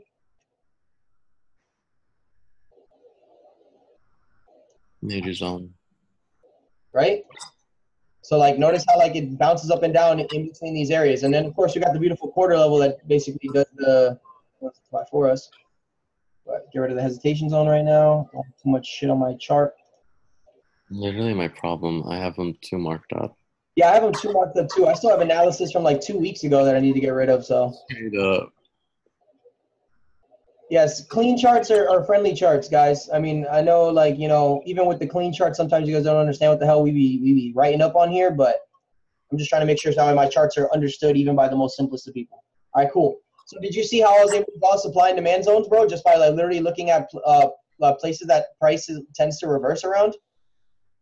Like you saw, like the minute I hopped on, this little area right here is perfect. So I actually saw a couple people in the chat, a couple of the better traders that I know of, like Tony, for example. I don't know if he's on here, but Tony called the CHF JPY sell, and so did John and Fonte. Both of them are really good. Both have been learning from me and Jesse. So I take their analysis into account. Like, don't get me wrong, guys. Like, just because some of us are like more experienced does not mean that we're always going to be right and you're going to be wrong. Okay, there are times where like the student surpasses the master. All right, there's going to be times where you guys catch a trade and I didn't. I know a couple people, like Jesse caught the Euro USD buy on the way back up. I wasn't paying attention to the charts and I didn't. Like, I caught negative drawdown on my short. I ended up getting hit by stop loss. So even though I'm an experienced trader, I still get my stop losses hit. I still take losses. Thanks for the breakdown. All right, cool. So yeah, just keep that in mind that like, you know, trust your analysis. If you're lacking confidence because everyone else is calling Euro USD sell and you're trying to buy it, put it on a demo account, see if you were right. If you were right, take your trades more often than you would take other people. The whole point of us doing this chat is not for you guys to take our signals. It's to give you guys analysis, give you guys our perspective so you guys can see what we see. When we break it down for you on the Baby Pips chat so you guys can understand and eventually draw these charts yourselves. I want to see one day, like who knows, maybe a year from now, everybody in the Go chat dropping charts and everything looks sexy. Everyone's agreeing with everybody. You know what I'm saying? Like everybody knows how to read all the candles. That'd be fire. Why the hell not? You know what I'm saying? I have 100 traders all saying Euro USD sell. We can move markets like that. You know what I'm saying? Not actually, but everybody dropping lots. Yeah, hell yeah. The banks, their version of a standard, the banks use 100 lots. So they're moving $1,000 per pip. They're not seeing little people like us. We have to like really, you know, buckle down on this stuff. We can definitely all get it out here. So now we got the supply and demand zones on the CHF JPY. Like I really think this is going to be a short. It already left the box. We got a 4-hour break and close below. Look at it. Look exactly where the candle opened at the beginning. I think it's going down because it's been going up for too long. It has been going up way too long. So if you guys don't know, that's like the best type of analysis ever. I'm just being that is a beginner's analysis, okay? Like, I'm not trying to discredit anybody that says something like that. I'm just literally saying don't put it in the chat box saying, like, oh, this pair has been going up way too long. I think it has to be going down. Strong sell, resistance. Keep that in mind. That's not an actual confluence. Unless Fibonacci tells you that, you know what I'm saying? That's not an actual confluence. Thank you for Cream for getting them out of my DMs. So, for example, if we're looking for a buy opportunity, because ultimately CHF JPY to me is a buy, but I am seeing a beautiful pullback that most, if not all of us could possibly ride, okay? So normally, like I said, I wouldn't trade against the trend, but this looks pretty fire in terms of a crystal clear setup, because remember, when we take trades, setups, okay? So we have a 4-hour we got a 4-hour close, right? A whole candlestick that straight up left the box of my major reversal area, right? We drew the Fibonacci's, and if you notice, the very big level of support resistance is also around my 618. So I'll draw it right here. If you guys don't know, if you guys have been on previous Zooms, not only is Jesse's favorite area between the 0.5 and the 618, my favorite, and almost, if not anybody who trades Fibonacci's, favorite ratio, 618. 618 is the golden ratio. Check the harmonic. We got a crystal ball, guys. Oh, man. What goes up, what comes down must come down. That is true. That's exactly why we use Fibonacci's, because what goes up must come down. But it's not so much that, like, it's been going up too long, we're going to sell it. You know what I'm saying? So, if anything, I would look for main take profit is somewhere around here, the 618 area. Somewhere in that 5.8, 618 area. And if you notice, like I said, with the boxes that I've been drawing out, that is a pretty solid level of stuff, not knowing what it wants to do when it gets there. And everybody see that. What do I call that zone, guys? Do you remember? You guys, everybody remember what it's like that zone is called? I think it has an explicit name, a little red. Lucas loves calling. Lucas remembers it. There you go. That's my zone. That's the R-rated zone, the fuck zone. You know what I'm saying? Buy zone, fuck zone in the middle, and that's your freaking setup. Yeah, if you guys, you know, like, so for example, this would be like his fuck zone, right? So this is the area that he's like fuck trading in this area, right? This is he's looking for like, yo, let's take some buys. And this is an area for like, okay, we're taking some sells. Mm-hmm. All right, everybody got that? What the fuck zone? That's how Jesse tell you, man. It's not that complicated. Me and Jesse are finding like 1,000 ways to word this, so you guys can all understand it. Eventually, we'll have a Trading for Dummies book coming out. Yeah, like they have all those books for dummies at Barnes & Noble. They need to have a trading one. Oh, you're saying that in reference to people will be the authors. Yeah. You guys better buy it. Dummies. I think I have that. Lucas probably does. Lucas has a PDF for like everything. What the hell? What doesn't he have? I also have the book Trading for Dummies, which is the funniest part, but like we're gonna make it even simpler than that book. How to read Trading for Dummies for Dummies. That's what we're That's what I need. So the ultimate thing, even though, like I said, the uptrend is the overall move for CHF JPY, according to this beautiful channel that's being formed, right? It's currently respecting that channel, and the level of support resistance is that we're looking for the drop. Ultimately, I think that the best sell opportunity, the buy opportunity if it bounces off the 618. If it bounces off 618, if you guys don't know, 618 usually indicates it's going back to negative 27. And if you guys also don't know, when something breaks out of a key level, it usually goes to the other key level. So if you guys haven't noticed, this quarter level is now acting as support. It's very likely the next minor key is going to be our next take profit for the longer term, right? This is more like a swing type setup. So I think that the short should be happening probably all this week, and maybe next week we'll have that upwards momentum for the CHF-JPY. If it doesn't, bounce off the 618, 786 is my next area where I'm looking to buy it at, okay? So if you guys haven't already taken profit for the sell, if you guys are going to sell this, it would be somewhere around this area. 786 is also very strong. It's also further added because there's a quarter key level right there. So that's like another confluence that you guys want to, keep that in mind when you're taking this trade if you guys are going to take it. And like I said, when stuff bounces off 618, 786, negative 27 is usually the go-to. And it's not a coincidence that this 27 is dead ass right next to the minor key level, guys. That's not coincidence. There's very few coincidences in Forex or in life, in my opinion. Bro, sign up my network. Believe me, we're brothers now. I got you, Karim. Hurry up and buy. Yeah, dude, I'm only one more person away from my next rank up. Come on. Yes, bro. One more person. This one. But so, if you guys can see right here, this is the CHF-JPY. This is one of the analysis that people in the you got to pay your car lease, people dropping. Okay, so that's CHF-JPY, all right? That was my boy Belgian Pips, okay, AP. If you guys don't know who AP is, he was also looking for the short. Mind you, this little line that he drew at the 113.2 is that box that I drew, guys. Watch. We'll go back to my chart. Let me go back to my chart. Where's my chart?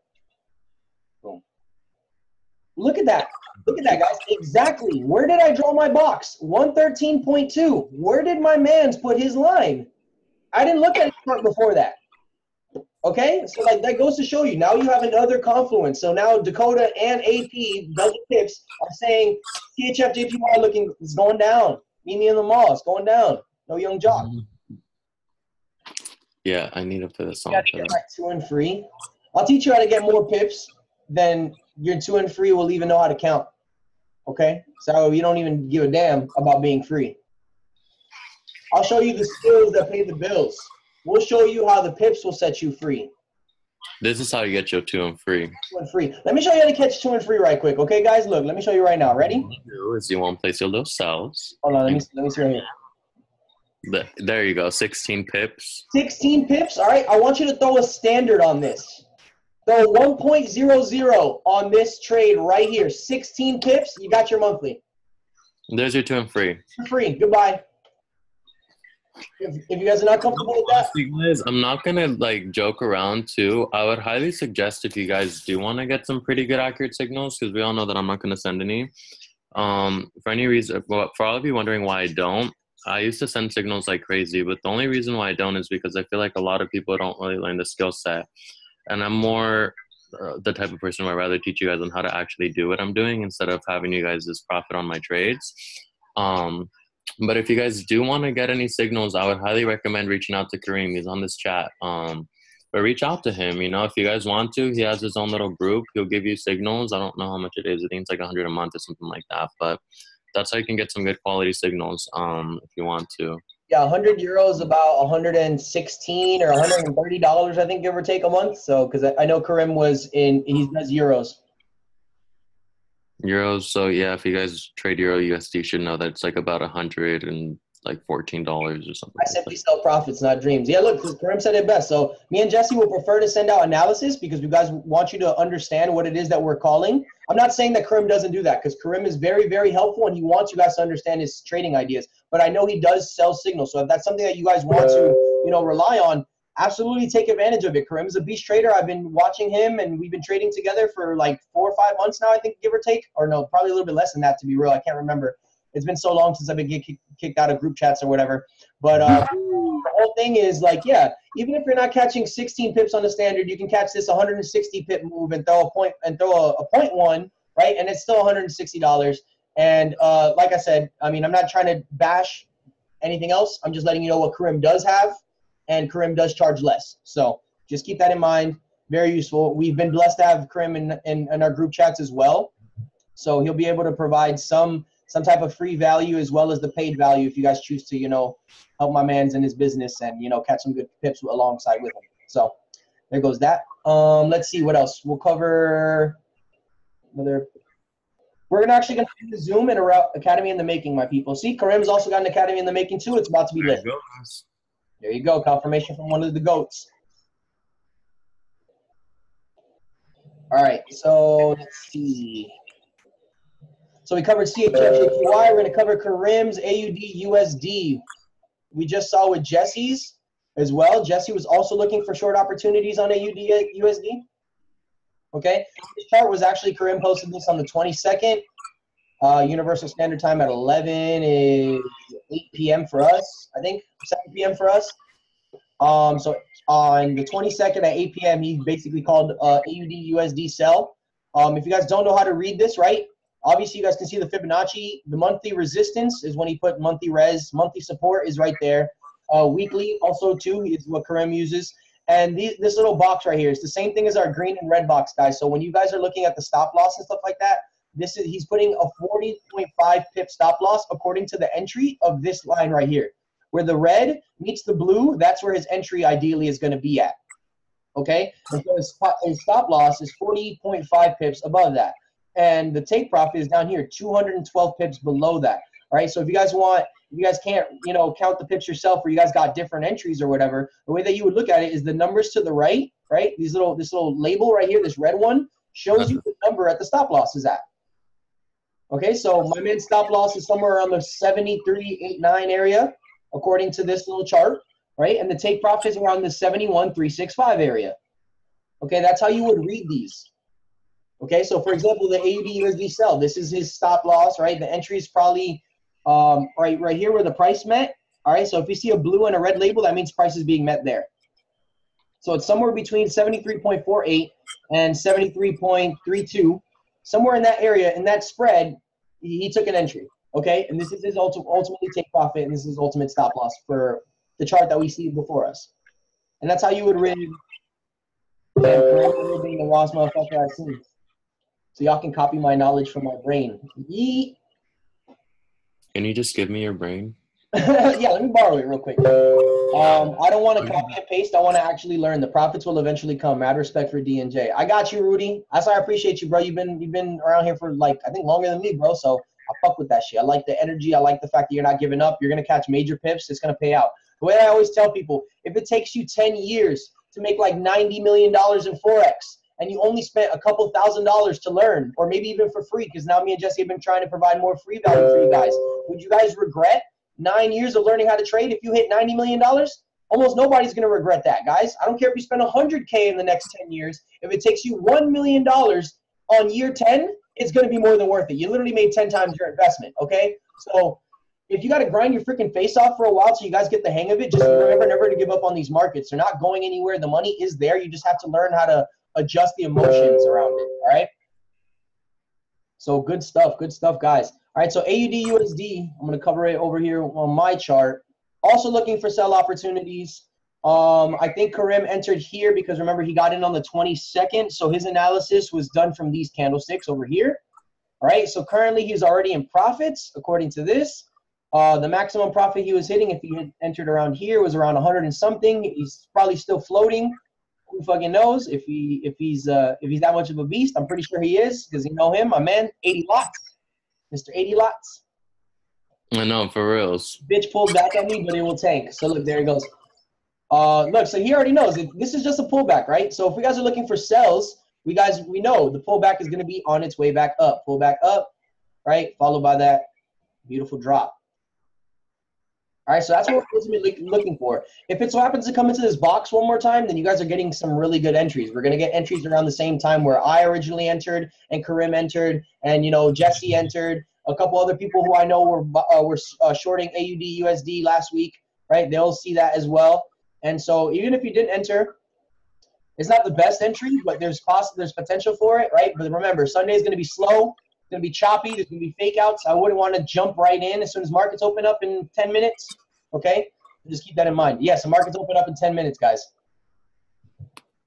So we are looking for short opportunities on AUD USD. Okay, wait for this pullback to either complete and then enter there, or straight up just like move on to the next move. We'll possibly notify you if a pullback has been there and someone catches it.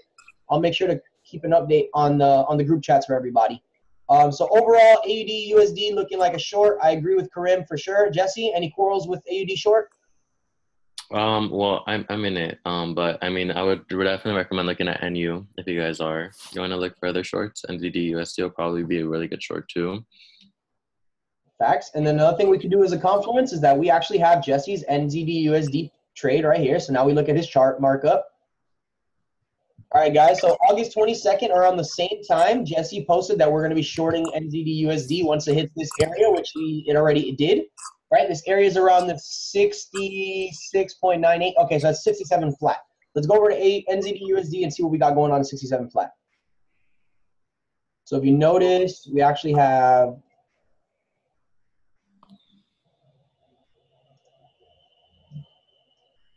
we actually have a little area right there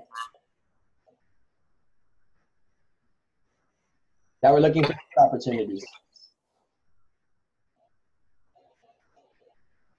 Okay, so that's around the 67 flat, 67.2 area. This is also where Jesse said he's looking for a short. There's an inverted head and shoulders, as you guys can see on his chart right here. All right, 240. Okay, another thing too, like guys, when you guys are learning how to read these charts on TradingView Publishings, when you guys see where it says 240, that's how many minutes. Okay, so if it's 240 minutes, it's a 4-hour candlestick. These are 4-hour charts on the 240. If you see a 120, those are 2-hour candlesticks. If you see a 60, it's a 1-hour candlestick. Yeah, look, see those. But some people don't know that, so I decided to clarify that because sometimes we'll post analysis and it does not say 4H. And people will be like, what chart is that? 240. It's all done by minutes until you get to the daily. When you get to the daily, it will say a D. So overall, he's looking for short opportunities. If you see his box, it kind of goes into that same area that I had right here. All right. So he shorted it from this point right here. Right. So at his maximum, right, no drawdown, he was catching about 80 pips, 90. I wish full. Yeah. Right. So you see that he already caught 80 pips, and mind you, guys, if you guys haven't noticed, I have period separators. So from this yellow line to this yellow line is only 1 day. Jesse caught in less than a day about 80 pips. Okay. And I was happy that day. I'll tell you that. Yes, it was a very good Wednesday/Thursday. It was. I will never forget. He went to the movies and all. We went to the beach and celebrated with wine. It was very nice. That's what happens when you catch pips. You guys can go to the movies. And go drink wine at the beach. Exactly. Like, don't get me wrong. I'll be on the charts 24/7 because I'm obsessed, but you guys do not have to be on the charts 24/7. Taking time away from the charts is actually very, very helpful. It's called analysis paralysis when you guys are just staring at charts too long and you guys are seeing stuff that's not there. You will see setups that like literally hallucinate before your eyes, okay? So you guys just need to be careful with how much chart time you're actually putting on. Go read a book, go meditate, I don't know, go do a backflip off of a rock. I don't know. Go wrestle an alligator. Go wrestle an alligator. He always tells me to go do that because I live in the Everglades. So it's pretty lit. All right, so when we're doing for the NZD USD, right, we're looking for the short opportunity. Jesse's charts are pretty simple, obviously, as you guys can see right here. Another beautiful thing, too, if you guys haven't noticed, is that he showed you how to use the wave trend. If you guys can see his wave trend right here, it actually went into the overbought zone. So we're looking for a sell, right? And then we have a crossover happening as well, like it's going to break back down lower. So now this NZD USD sells further validated, okay? Then we have the 38.2 on his Fibonacci's, which is currently respecting. Another reason why we're taking a sell. Okay, the head and shoulders, and it's at previous market structure. Let's see if there's any candlestick patterns that we can read that are like telling us it's going down for sure too. All right. This right here is a pretty good combination too. I like this pattern right here. These two are nice, pretty candlesticks. This third one is a further confirmation. Even now to where it's at, it's got the cute little doji. I just want to look for a red engulfing. Exactly. So, and then another thing too, my moving average crossovers. I don't know if do you have moving averages on yours? No, you got your moving averages. All right, so No. average two. Another thing that I like to use is my indicator, the only indicator that I really actually use, which is sometimes sparingly, but it's mostly at the end of my confirmation checklist. It's like I said, I don't know if you guys told you guys earlier. If red is above blue, I'm looking for buys. If blue is above red, I'm looking for sells. So if this blue does not cross this red right now, I'm looking for further sell opportunities because the blue is still above, right? And every time the blue has been above the red line, it sells. It sells. See? Blue is above red, sell. Blue above red, sell. This is an area of consolidation. I don't really trade that, right? Blue below red, buy. Blue above red, sell. Blue above red, sells. Sorry if I'm going a little fast. I just wanted to, the market's open in 5 minutes. Just want to cover like 1 or 2 more pairs from the GOAT chat. All right, so I think NZD/USD as well as AUD/USD are also sells. And then if you guys don't need the physical technical analysis, right? You guys remember what I said about correlation. AUD and NZD/USD are both 90% positively correlated. 90% positively correlated. So when AUD goes down, it's 90% likely that NZD is going down. If AUD is going down, AUD/USD is going down, it's 90% likely NZD/USD is also going down. Okay, 90% positive correlation. Nuggets, exactly. Always trying to drop some nuggets. People downplay the correlation. One of the favorite things that me and Jesse like to do when it hits London session for the correlation pairs is that My favorite. yeah, the minute London session hits, Euro and GBP/USD tend to spike up for a little bit, and Jesse and I always catch about 25 pips on that move when markets do London session opens. That's how I used to do my 10 pips and dip, guys. When it comes London session, you just need to figure out the direction the market's going with the pound, with the European currencies. It'll usually tend to shoot up like anywhere from 20 to 50 pips come like the first couple hours of London, and then it'll correct itself afterwards. Yes. That's what I look for. And then I would just do my 10 pips and dip. The main reason those currencies bounce up is because those people in the European zone of the Euro, the GBP, and the Swiss franc, they're all waking up and they're starting to live their lives and go to the bank at that time. Okay, guys? So just keep that in mind. Check out the night owl session. Nah, man, we got a different night owl session going on this week. Y'all invited to the UJ buy for a 200 pip tank stop.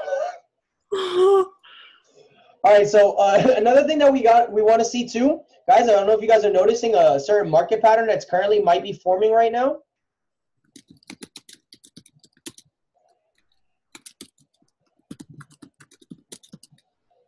Can anybody tell me the name of the potential market pattern that I'm looking for right now? Double top. Okay, yeah, that's like actually a good one. I'm looking for a double top. We're looking for a double top, exactly. So another thing is a double top, by the way, guys, if you guys haven't gotten on already, one thing that I do actually, look, I'm sorry, I'm not trying to bring up IML, but one person in IML who I know has created his own little strategy. Well, to my knowledge, he created his own strategy. It's Lasaldo Tavares, and he does teacups, right? Okay, these things are actually pretty useful, right? So you usually see them on double tops. The double top is actually a pretty nice teacup, right? So we have a teacup with no handle. There's a difference between a cup and a handle, which is a different market pattern, okay, and a teacup, right? A teacup usually indicates a 25 pip sell. So if you see that it fails to break this zone, you can take this for at least 25 pips to the downside. He says take profit two, usually about 50 pips. But usually teacups are, mind you, teacups are only sells. Teacups are only sells. If you guys have ever been on a Zoom with Magnus, though, you'll learn that there's something else called an inverted teacup. He likes to call them turtle suits. Turtles? That's what they are? Inverted teacups. Inverted teacups are turtle suits. So, for example, right? Oh. This would be a turtle suit right here. Think about it as like a turtle shell. You know what I'm saying? They were. That's just, I thought Yeah, no. He just has his own terminology. Don't worry about it. The whole point, it doesn't matter about the vernacular that you guys are using for these patterns. Okay? As long as you guys understand what these patterns generally mean, okay? Yeah, look at the gappy. Just kidding. Okay, so this teacup is actually a pretty useful technique, but it's also, if it does formulate like this will also be a double top. So either way, both of them are looking for sells. That's Magnus's Epsilon. Yeah, exactly. Literally, a turtle suit. No, literally, that's what I have to call it when I'm on Zoom with him. Straight up. So look, the way that we do this right now is if it forms right here and it fails to break this area, like I said, further validated double top, right? Major reversal area. You know what I'm saying? Super level of resistance. All right, moving average crossovers, candlestick patterns, okay? Double top, teacup, whatever. All of these things are just checked off that basically we're looking for a sell opportunity when it breaks and closes below this box again. Okay, if it goes back up and breaks and closes below, looking for another sell at the end of the day. If you guys haven't gotten that by now, look, keep an eye out. Oh, market's just opened. Look at the pad. Look at the candle just opened, guys. Yeah. Let's look at the gap on the 15.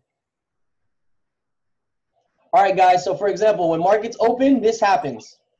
4 pip gap. I'm really good off trading this. I do not want to trade a 4 pip gap.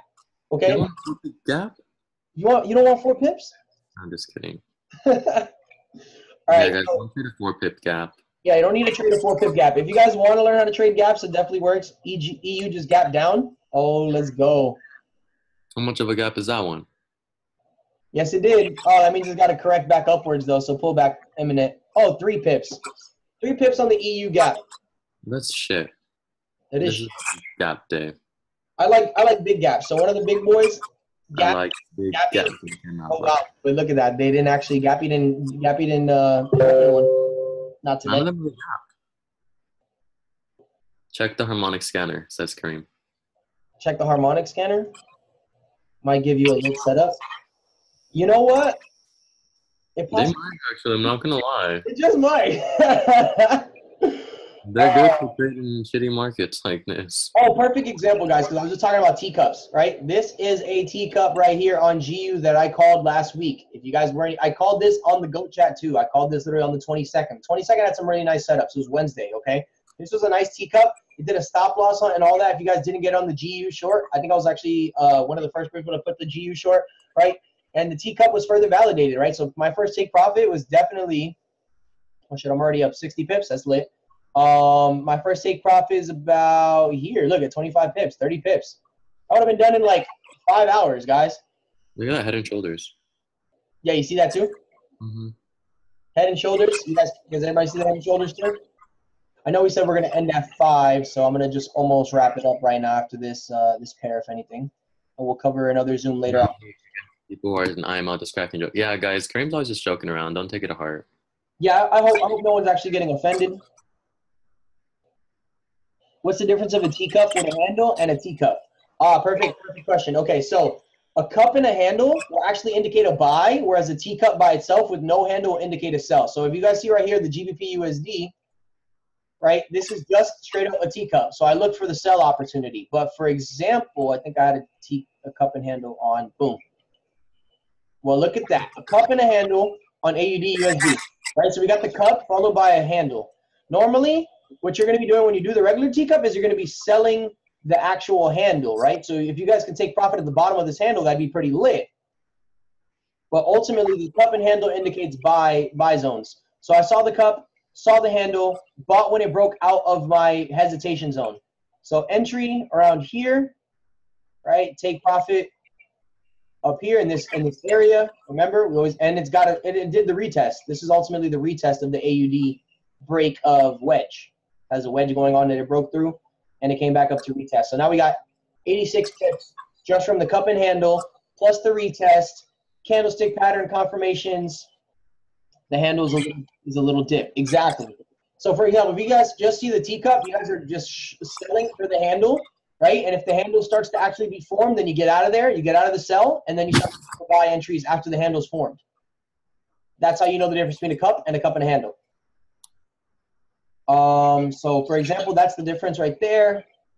We'll cover one more pair really quick because we weren't able to cover all the pairs. Do you want to cover one of the pairs, Jesse? You want to break down one of the pairs? Yeah, sure. Which one? Let's see. What pair did we not cover? Do you guys want to cover EJ? Do we want to cover UCAD? Oh, okay, if I have to. No. You don't like UCAD. Okay, so you want to do EJ? I mean, I could. No. Karim posted an EJ, and we could also look at Keith's EJ. They're both in agreement. Arnie's saying to look at EJ. EJ? Arnie says EJ? All right, cool. I like EJ. CHFJPY? We already went over that one. It's a sell. Yeah, we went over CHFJPY already, Jason. You were actually watching it. You and your homeboy were in your car. You were blatantly staring at the screen. I don't know what you were listening to, but We did cover CHF JPY. We're looking for shorts. All right, so this is Keith's, and then I'm gonna bring up. Okay, it was that one. Perfect. All right, cool. And then I'm gonna bring up Karim, so that way we can compare the both of them. All right, so all right, Jesse, take it away. Let me see what you see that Karim's telling us. Okay. Do you want me to share my screen or what? Okay, You yeah. said you don't have Telegram. I gave you remote control, so you should be able to remove the mouse. I don't know how to do that. I'll just share my screen. I'll just look at their chart on my phone and I'll show you guys what I'm looking at. Wait, no, hold on. I can send you the link. Where are you on Zoom right now? On your phone? No, I'm on my laptop. Where's Caesar? Caesar's probably not on. He thinks he's too Oh, good. perfect. Yeah, this is the same. Okay, this is good. Where is it? Yes, you cover Karim's and I'll cover Keith's because I actually know a little bit about Renko's. Okay, so one thing, guys, that I would let you know about when people are posting trades, one thing that I would do is I would look at where they're trying to enter, right? So overall, what Karim's looking at, same kind of deal, Euro JPY on the daily, right? He did a fib, right? He's running it. It's right here, retracing in between his 50 to 61 zone, right? It's respecting it pretty well. Market is overbought right over here on the stochastic, right? So overall, this is calling out a direction of a sell with the euro, right? One thing that I would do personally, if you guys are going to jump in on here, if you notice there's some different prices right here, I usually, if you don't really know what you're doing at this point, I would try to place a stop, right? So at this point right here, 127,616, that's your 50% zone. If anything, I'd probably place a sell stop around this place, right? So if price were to break through, that activates your sell, you're actually in the sell now, right? Because you don't want to just jump in blindly and the next thing you know, you jump in on the sell because you see somebody's markup and boom, you're screwed. You want to wait for the move to actually happen, right? So if it does actually happen, it looks like over here it would be a good zone, right? If we look at my analysis real quick, I just wanted to show you guys a quick little couple things. It broke out. I was looking at this in terms of the weekly earlier, right? Respected it for the most part up until it broke it. If you remember anything about the wave trend, this was calling out a sell, right? This was a perfect little teacup that kind of formed, or yeah, little teacup that formed right here. Came back and it tapped the same trend, right? Or the same weekly trend. That's what I'm looking at. I'm looking for a short right around this zone. I'm looking for this to come and reject and shoot down, you know? So that's one thing that I look for when I look at the markets. Like I said, guys, I usually would place a stop. What I look for when I see their analysis in particular, if I see an EJ sell like this and I confirm it and I think it's good, I look at previous market structure. So what I would do is I would come on right here. This looks like a pretty good level of support right here when it actually broke through. So I would look to place a stop somewhere around the same zone, right? If you notice, around the 127,616 on here, which was off of his fib, is a little bit lower down here. 127,616. Let's put a zone right there. 127. A little higher. Yeah. I'll do it right there. Either way, I would have one of two entries. I would have one of mine being at previous support, or I'd have one being on off of a fib level. Either way, both of these are pretty good levels of support that prices respected before.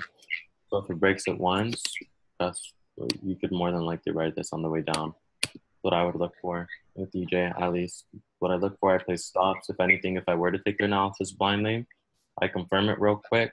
I look at the overall trend. Does it respect it? Yep. Is it going on the same type of trend? Yep. All right. If I didn't get the same entry that they did, I'm gonna place I'm gonna look to either place a limit or a stop. So you guys need to learn how to use those too. So I place a stop somewhere up here, or I place a stop somewhere right here. Okay. I'm good. Everybody got that?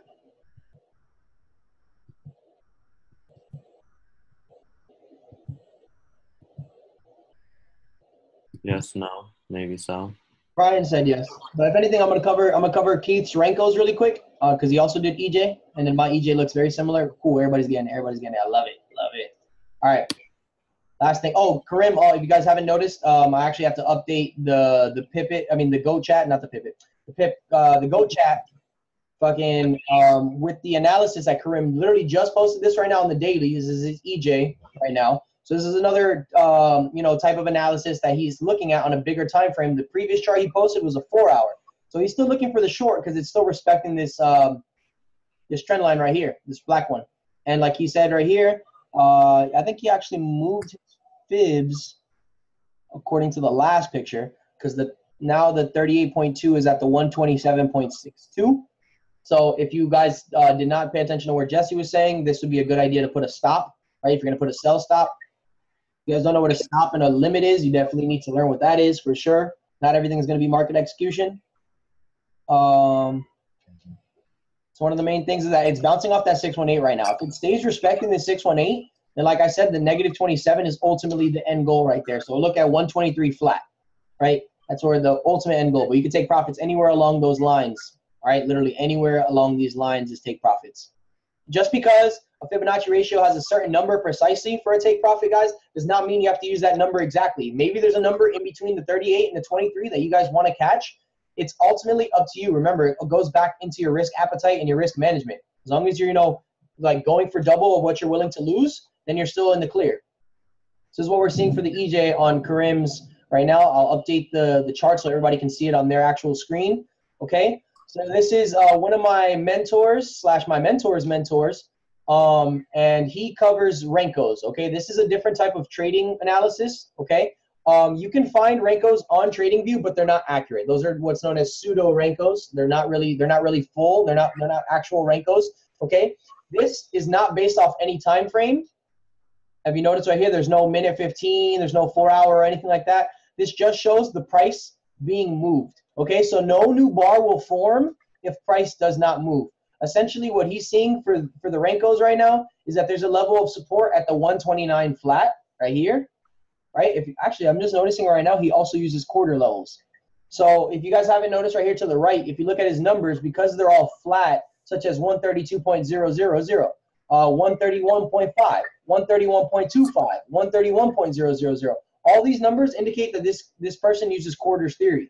Okay, there's obviously a very big level of resistance at the 129 because we can look at previous market structure. Okay, that's somewhere around where the neckline of the double top was formed. Okay, and it's also a previous level of support and resistance if you look back into the past.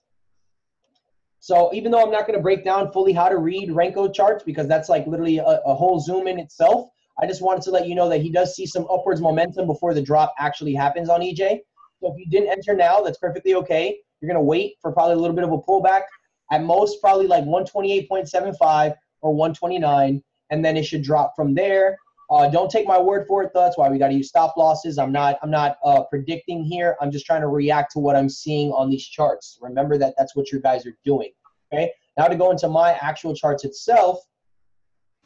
Now this is my EJ right now. If you guys see right here, like I said, we don't always win. My blue circles indicate that I took a position and I got it correctly. I put a red circle. It usually indicates that I did it wrong. I sold here, and I was very wrong for it, as you guys can see. Luckily, my stop loss was at previous market structure, so I only took a loss of like about 120 pips. It's not too bad for my account size with my lot sizes and stuff like that. So some people can't take 120 pip loss. I don't know. Actually, I talked about it in the group chat too. I told you guys I took the loss last week. So let's delete that first and foremost. Delete all my position.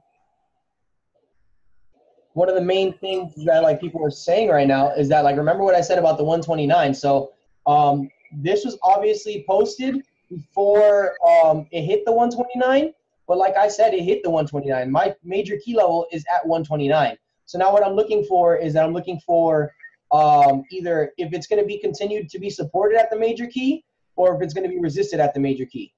Okay, so let me get a line out here real quick. Previous level of market structure. Right above there. Okay, so if you notice, got supported,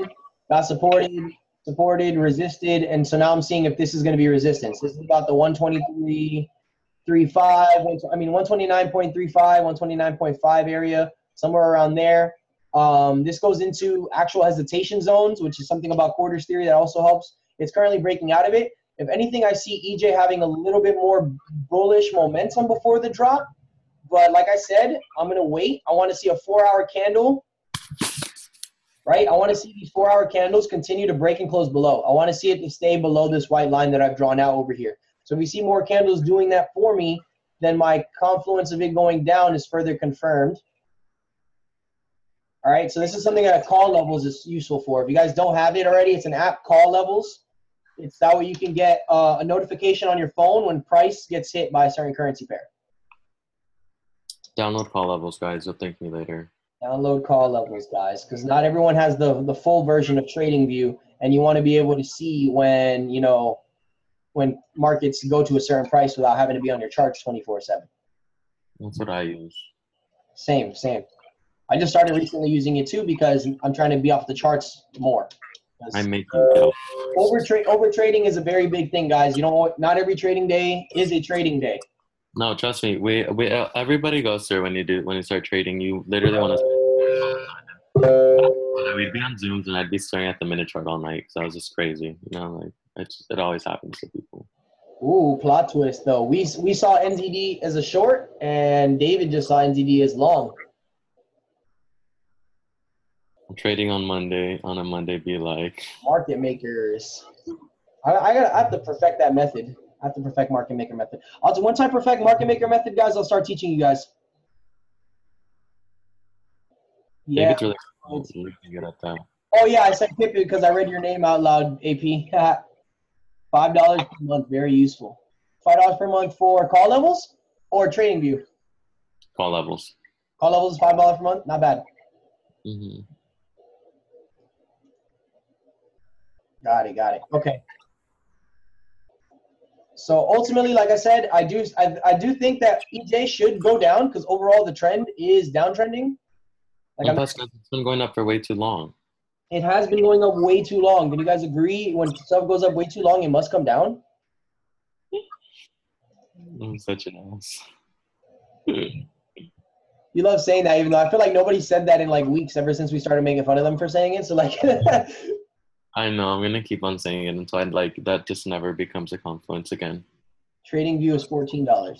Ah, wait, you bought TradingView? I have the free version, guys. Yeah, same here. You don't need to buy everything that goes up will eventually come down. Everybody loves that one. So yeah, ultimately my whole thing, I'm gonna extend out this trend line, if anything, too. I'm looking for that to be retested and rejected.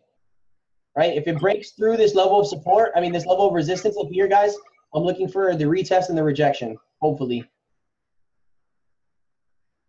Something like that, and then maybe the actual move downwards. So obviously this is where most of it goes. All right, so this is something that I would generally want to see here on EJ, all right, which is why I don't always want to take trades. Sometimes, like you notice, like EJ, like a couple people said it's already tanking. A couple people said it's going to go up before it goes down. That's why we wait, we react. All right, I'm not going to jump in right now. Market's just opened like 17 minutes ago. It's probably some trash ass setups right now. Not really looking to it. Let me see one more thing on the chat box. AP stop. Let's not have that combo again. Yeah, Arthur told me you guys have had that combo before. That's funny.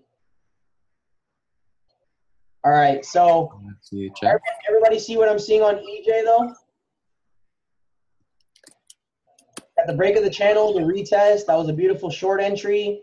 We would have taken profits 250 pips away. Actually, about 286, because I take it from key level to key level, guys. So if this continues to be shorted, you already know what I'm aiming for, another 280. Whether it take a week or two, that's fine. I'm a swing trader. I'm okay with holding stuff over the weekend. I held GU over the weekend. It's the only pair I held over the weekend, actually. CAD, CHF. Triangle. No. I'm not covering CAD, CHF. We're just kind of covering some of the stuff on the Go chat, like all of these analysis right here. Now it hasn't marked enough the CAD. Oh my god. I'm not big on CAD, to be real. I do CAD sparingly. I do USD CAD and I do AUD CAD. I already gave my AUD CAD analysis too, so. CHF, JPY. CAD, it don't treat me well. I'm not gonna lie, guys. Even if you guys, you should generally have a better idea of how to read these charts now that we've broken it down. Most, if not all, of these charts that we posted on the Go chat, I kind of agree with. I'm not even gonna lie to you. Most of the analysis. What? I agree with them too. Right? So like the USD JPY as bull, I agree. USD CAD bull, I also agree. I think the DXY is bullish. That was one of the main things. So if you see any of these USD pairs, right? Notice how we said everything with the USD in the front is going up, right? Me and David Schinkel both agreed on that. and anything with a USD in the back of it is going down. Jesse said it. Karim has said it. I said it. Ash has said it. Let's see who else mentioned a USD pair. Those are the main people that mentioned USD pairs. I put Belgian pips. He put CHF JPY. If you guys, what's it called? AP, you didn't actually hop on when we were mentioning it, but me and Jesse both came to the conclusion that we agree with your CHF JPY. We see what you see. It's gonna be fire. It's a good sell opportunity, just so you can see what I'm talking about. Oh, that was a really fire one, actually. You feel me? We see that too. We're right there with you, dog. So get ready. We shorten that bit. And let's see. So yeah. So if you guys, let me see. Did I cover? Oh yeah. So ultimately, that's my whole thing on EJ. Jesse kind of agrees with me on EJ. We're looking for short opportunities on EJ, guys. So like, let's not try to buy here unless you guys are like, you know, the king of riding pullbacks or something like that. That's fine. That's really hard to do. I don't know. It is really hard. It comes with confidence and experience. There's nothing wrong with riding pullbacks. You know what I'm saying? Even like Jesse does it sometimes, and it still shocks me. And I just be like, "Yo, teach me your ways. Send me a signal." You know what I'm saying? But just like I said, it comes with confidence, comes with experience. You just got to catch it at the right time. It's all about patience, and you guys got this. No, catching pullbacks is really, really freaking hard. Don't even. I would recommend trying it on demo for a few weeks before you try to do it on your live account. Let's not waste any real money, guys. All right, so besides EJ, does anybody have any questions before we end the Zoom? We've already been on here for 2 hours with you guys. We covered a lot of the charts on the GOAT chat. We covered some stuff that you guys asked specifically for. Where can we buy patience? I found some in the store of spirits. So if you guys know if you guys know what website the store of spirits is at, you know what I'm saying? Meditation.com. Patience, freaking Lucas. Well, dude, I don't know, but if you find some, gift one to me. Personaldevelopment.com, bro. Personaldevelopment.com. You got to go through the tab that says patience, and then you have to buy some for stressed out all the time every month. That's the monthly payment. Mm-hmm. All right, so besides where can you buy patience? Anybody have any questions before we wrap it up here? It's already. For all of you guys that are in IML still, I would highly recommend jump on Kim Torres's IML TV session, 7 p.m. I will always recommend jumping on those. You will find me on there, okay? I will be there. But yeah, her setups are pretty key too. I love taking her setup. I don't really take them, but I like looking at the setups in comparison to everyone else's too. And just another confirmation, another text to confirm what you're looking at. Yeah, I'm not gonna lie. Even though, like how you said, we don't necessarily just straight up take Kim's setups. You know what I'm saying? It's always good to have another confluence of people that you decide you have seen to be pretty good traders. So if you guys follow profitable traders besides the people that we have been able to be blessed with in the GOAT chat, then go check out the confluences. Go see if they match up with your analysis. Okay, there's nothing wrong with adding somebody who you think is experienced on your confirmation checklist. I mean, don't bother me and Jesse with the DM every time you have a chart markup, because we've already had people that try to do that. But you know what I'm saying? If you see that we're posting analysis for EJ short and you guys are buying EJ, then obviously that's something that's not going to match up. Take your trade if you feel comfortable with yours more than ours. But ultimately, just more confirmations, the better. Yep. And I'll post the Zoom link on the chat at 7. So I'll see you guys on there. Yes, we'll post the Zoom link at 7. We'll also, this is recorded, so we're going to be uploading this to our YouTubes, both his and mine. So if you didn't catch it on his, you'll catch it on mine. If you follow both of us, then you'll win double as much. And yeah, if there are no questions, we're going to let you guys go, and we'll probably see you on Kim's IML TV session or Zoom session later on this evening. Oh, it's 7 p.m. PST, 10 p.m. EST. So if you guys over here in Florida or on the East Coast, 10 p.m. What's my YouTube? I will drop the YouTube link for you, Marisol. I got you. Drop one if you got value. 111 if you guys got some value. Hell yeah. Thank you, Arthur. I got value from you. I did too. I learned from Jesse. I learned from Karim. You learned from nobody except yourself. Dakota taught himself how to trade, guys. Well, actually, Stanley came over like 2 or 3 times to my house. I saw him mark up a couple charts, and I was like, that's it. I'm doing that. I'm going to copy what that guy did. Straight up. Like, look, I'm not going to lie to you. Like, my first couple of weeks, I was not copying and pasting analysis. I was just seeing how he came across a conclusion. So if you guys are just sitting here and watching us marking up charts but are not realizing why we're marking it up the way that we are, you literally played yourself. You're watching the YouTubes and the video chats for the wrong reasons. You need to understand why we mark up stuff the way that we do. So when you go on your pair, even though it may not look like a mirror image, you guys are marking up similarly things. You guys need to mark up things properly. Learn your, you know what I'm saying, where you place your trend lines, all that stuff. So I remember where you were at his place teaching key levels. Thanks Yeah, so much. you guys ask, I don't trade, okay? I don't know how to trade, so. Yeah, we're broke and we don't know how to trade when you guys don't ask, but when we post a Zoom link, then yeah, we're for sure we got you. We'll be traders then, but off of the Zoom, we're not traders.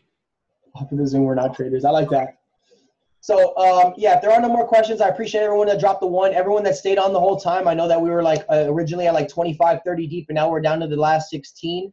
So what I like to do at the end of every Zoom for people who stayed on the whole way, I give people nuggets. Okay, so I'm gonna give you guys a present for staying on with me right now. See what present can I bless you with today? I'm not that big right now. Let me see. Most of the people will have the videos and stuff like that. Does anybody want? Let me see. Is this going to be every Sunday at 3 p.m. EST? Yeah. We'll try, yeah. Yeah, we'll generally try to make it every Sunday. If it's not 3, it'll be at 4. We generally want to mark up charts before markets open, so you guys have a good idea of like getting your head in the game. I will let you know about next weekend because Rudy and I are actually making a trip to Rosarito. Ooh, okay. So if anything, I might have to host it on loan. I might see if Stanley will hop on, or maybe I'll get Karim to host one with me too. We'll see what's going on. Or you could come to Rosarito with me too. I could go to Mexico. You guys are asking me to go to Mexico. That might be a thing. Rudy, so you need to tell. Let's include him in the group chat. I'll do it right now. Hold on. Rudy already tried to put me in that group chat. Rudy's like, oh, he's trying to get me to go to Mexico and be lit.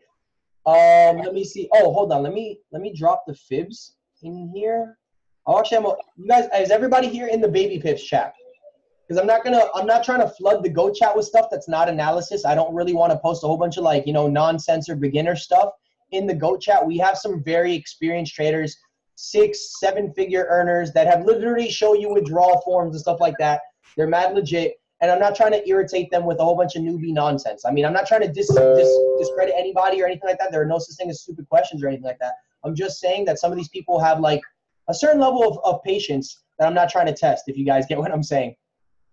So if you guys haven't gotten into this group chat yet, let me know. Oh, snap. What I added so many people. Perfect. Currently creating for dummies. All right, so I'm going to post my fib settings on here, and we'll also cover my trading. Fibs.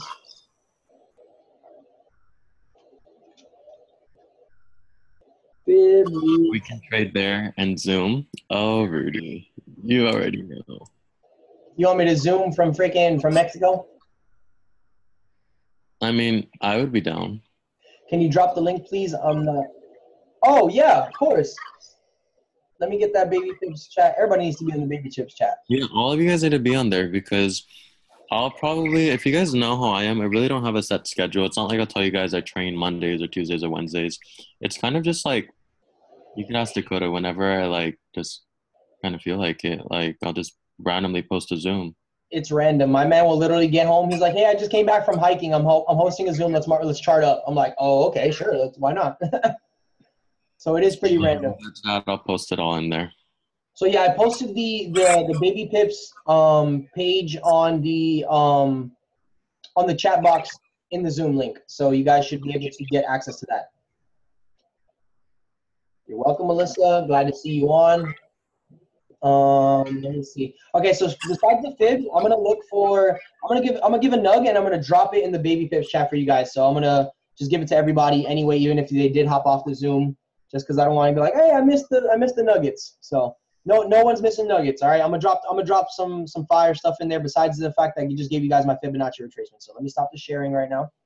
All right, Jesse, you got anything you got to cover before we end it up?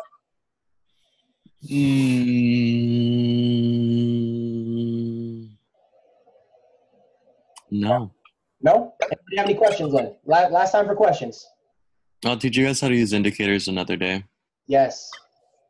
Like all 9 or 10 of them that I know how to use. We'll cover some stuff that like we're still learning how to use too, so you guys can see what we're learning.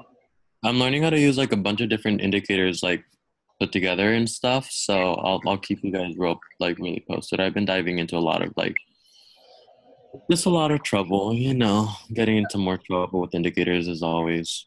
And one of the more important things too, besides just showing you all the indicators, we're going to teach you a trading strategy to implement some of these indicators. So you're not just having like 10 indicators and they're all not aligning. You know what I'm saying? We have to have matching indicators, stuff that aligns with each other. You want more confidence. Yeah.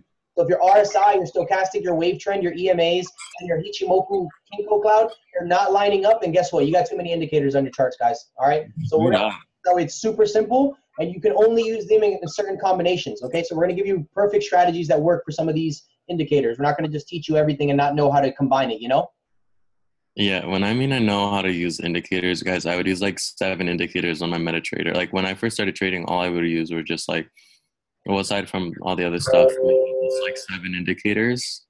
It was nuts. I would I would write it perfectly, but people could not read my screen to save their life.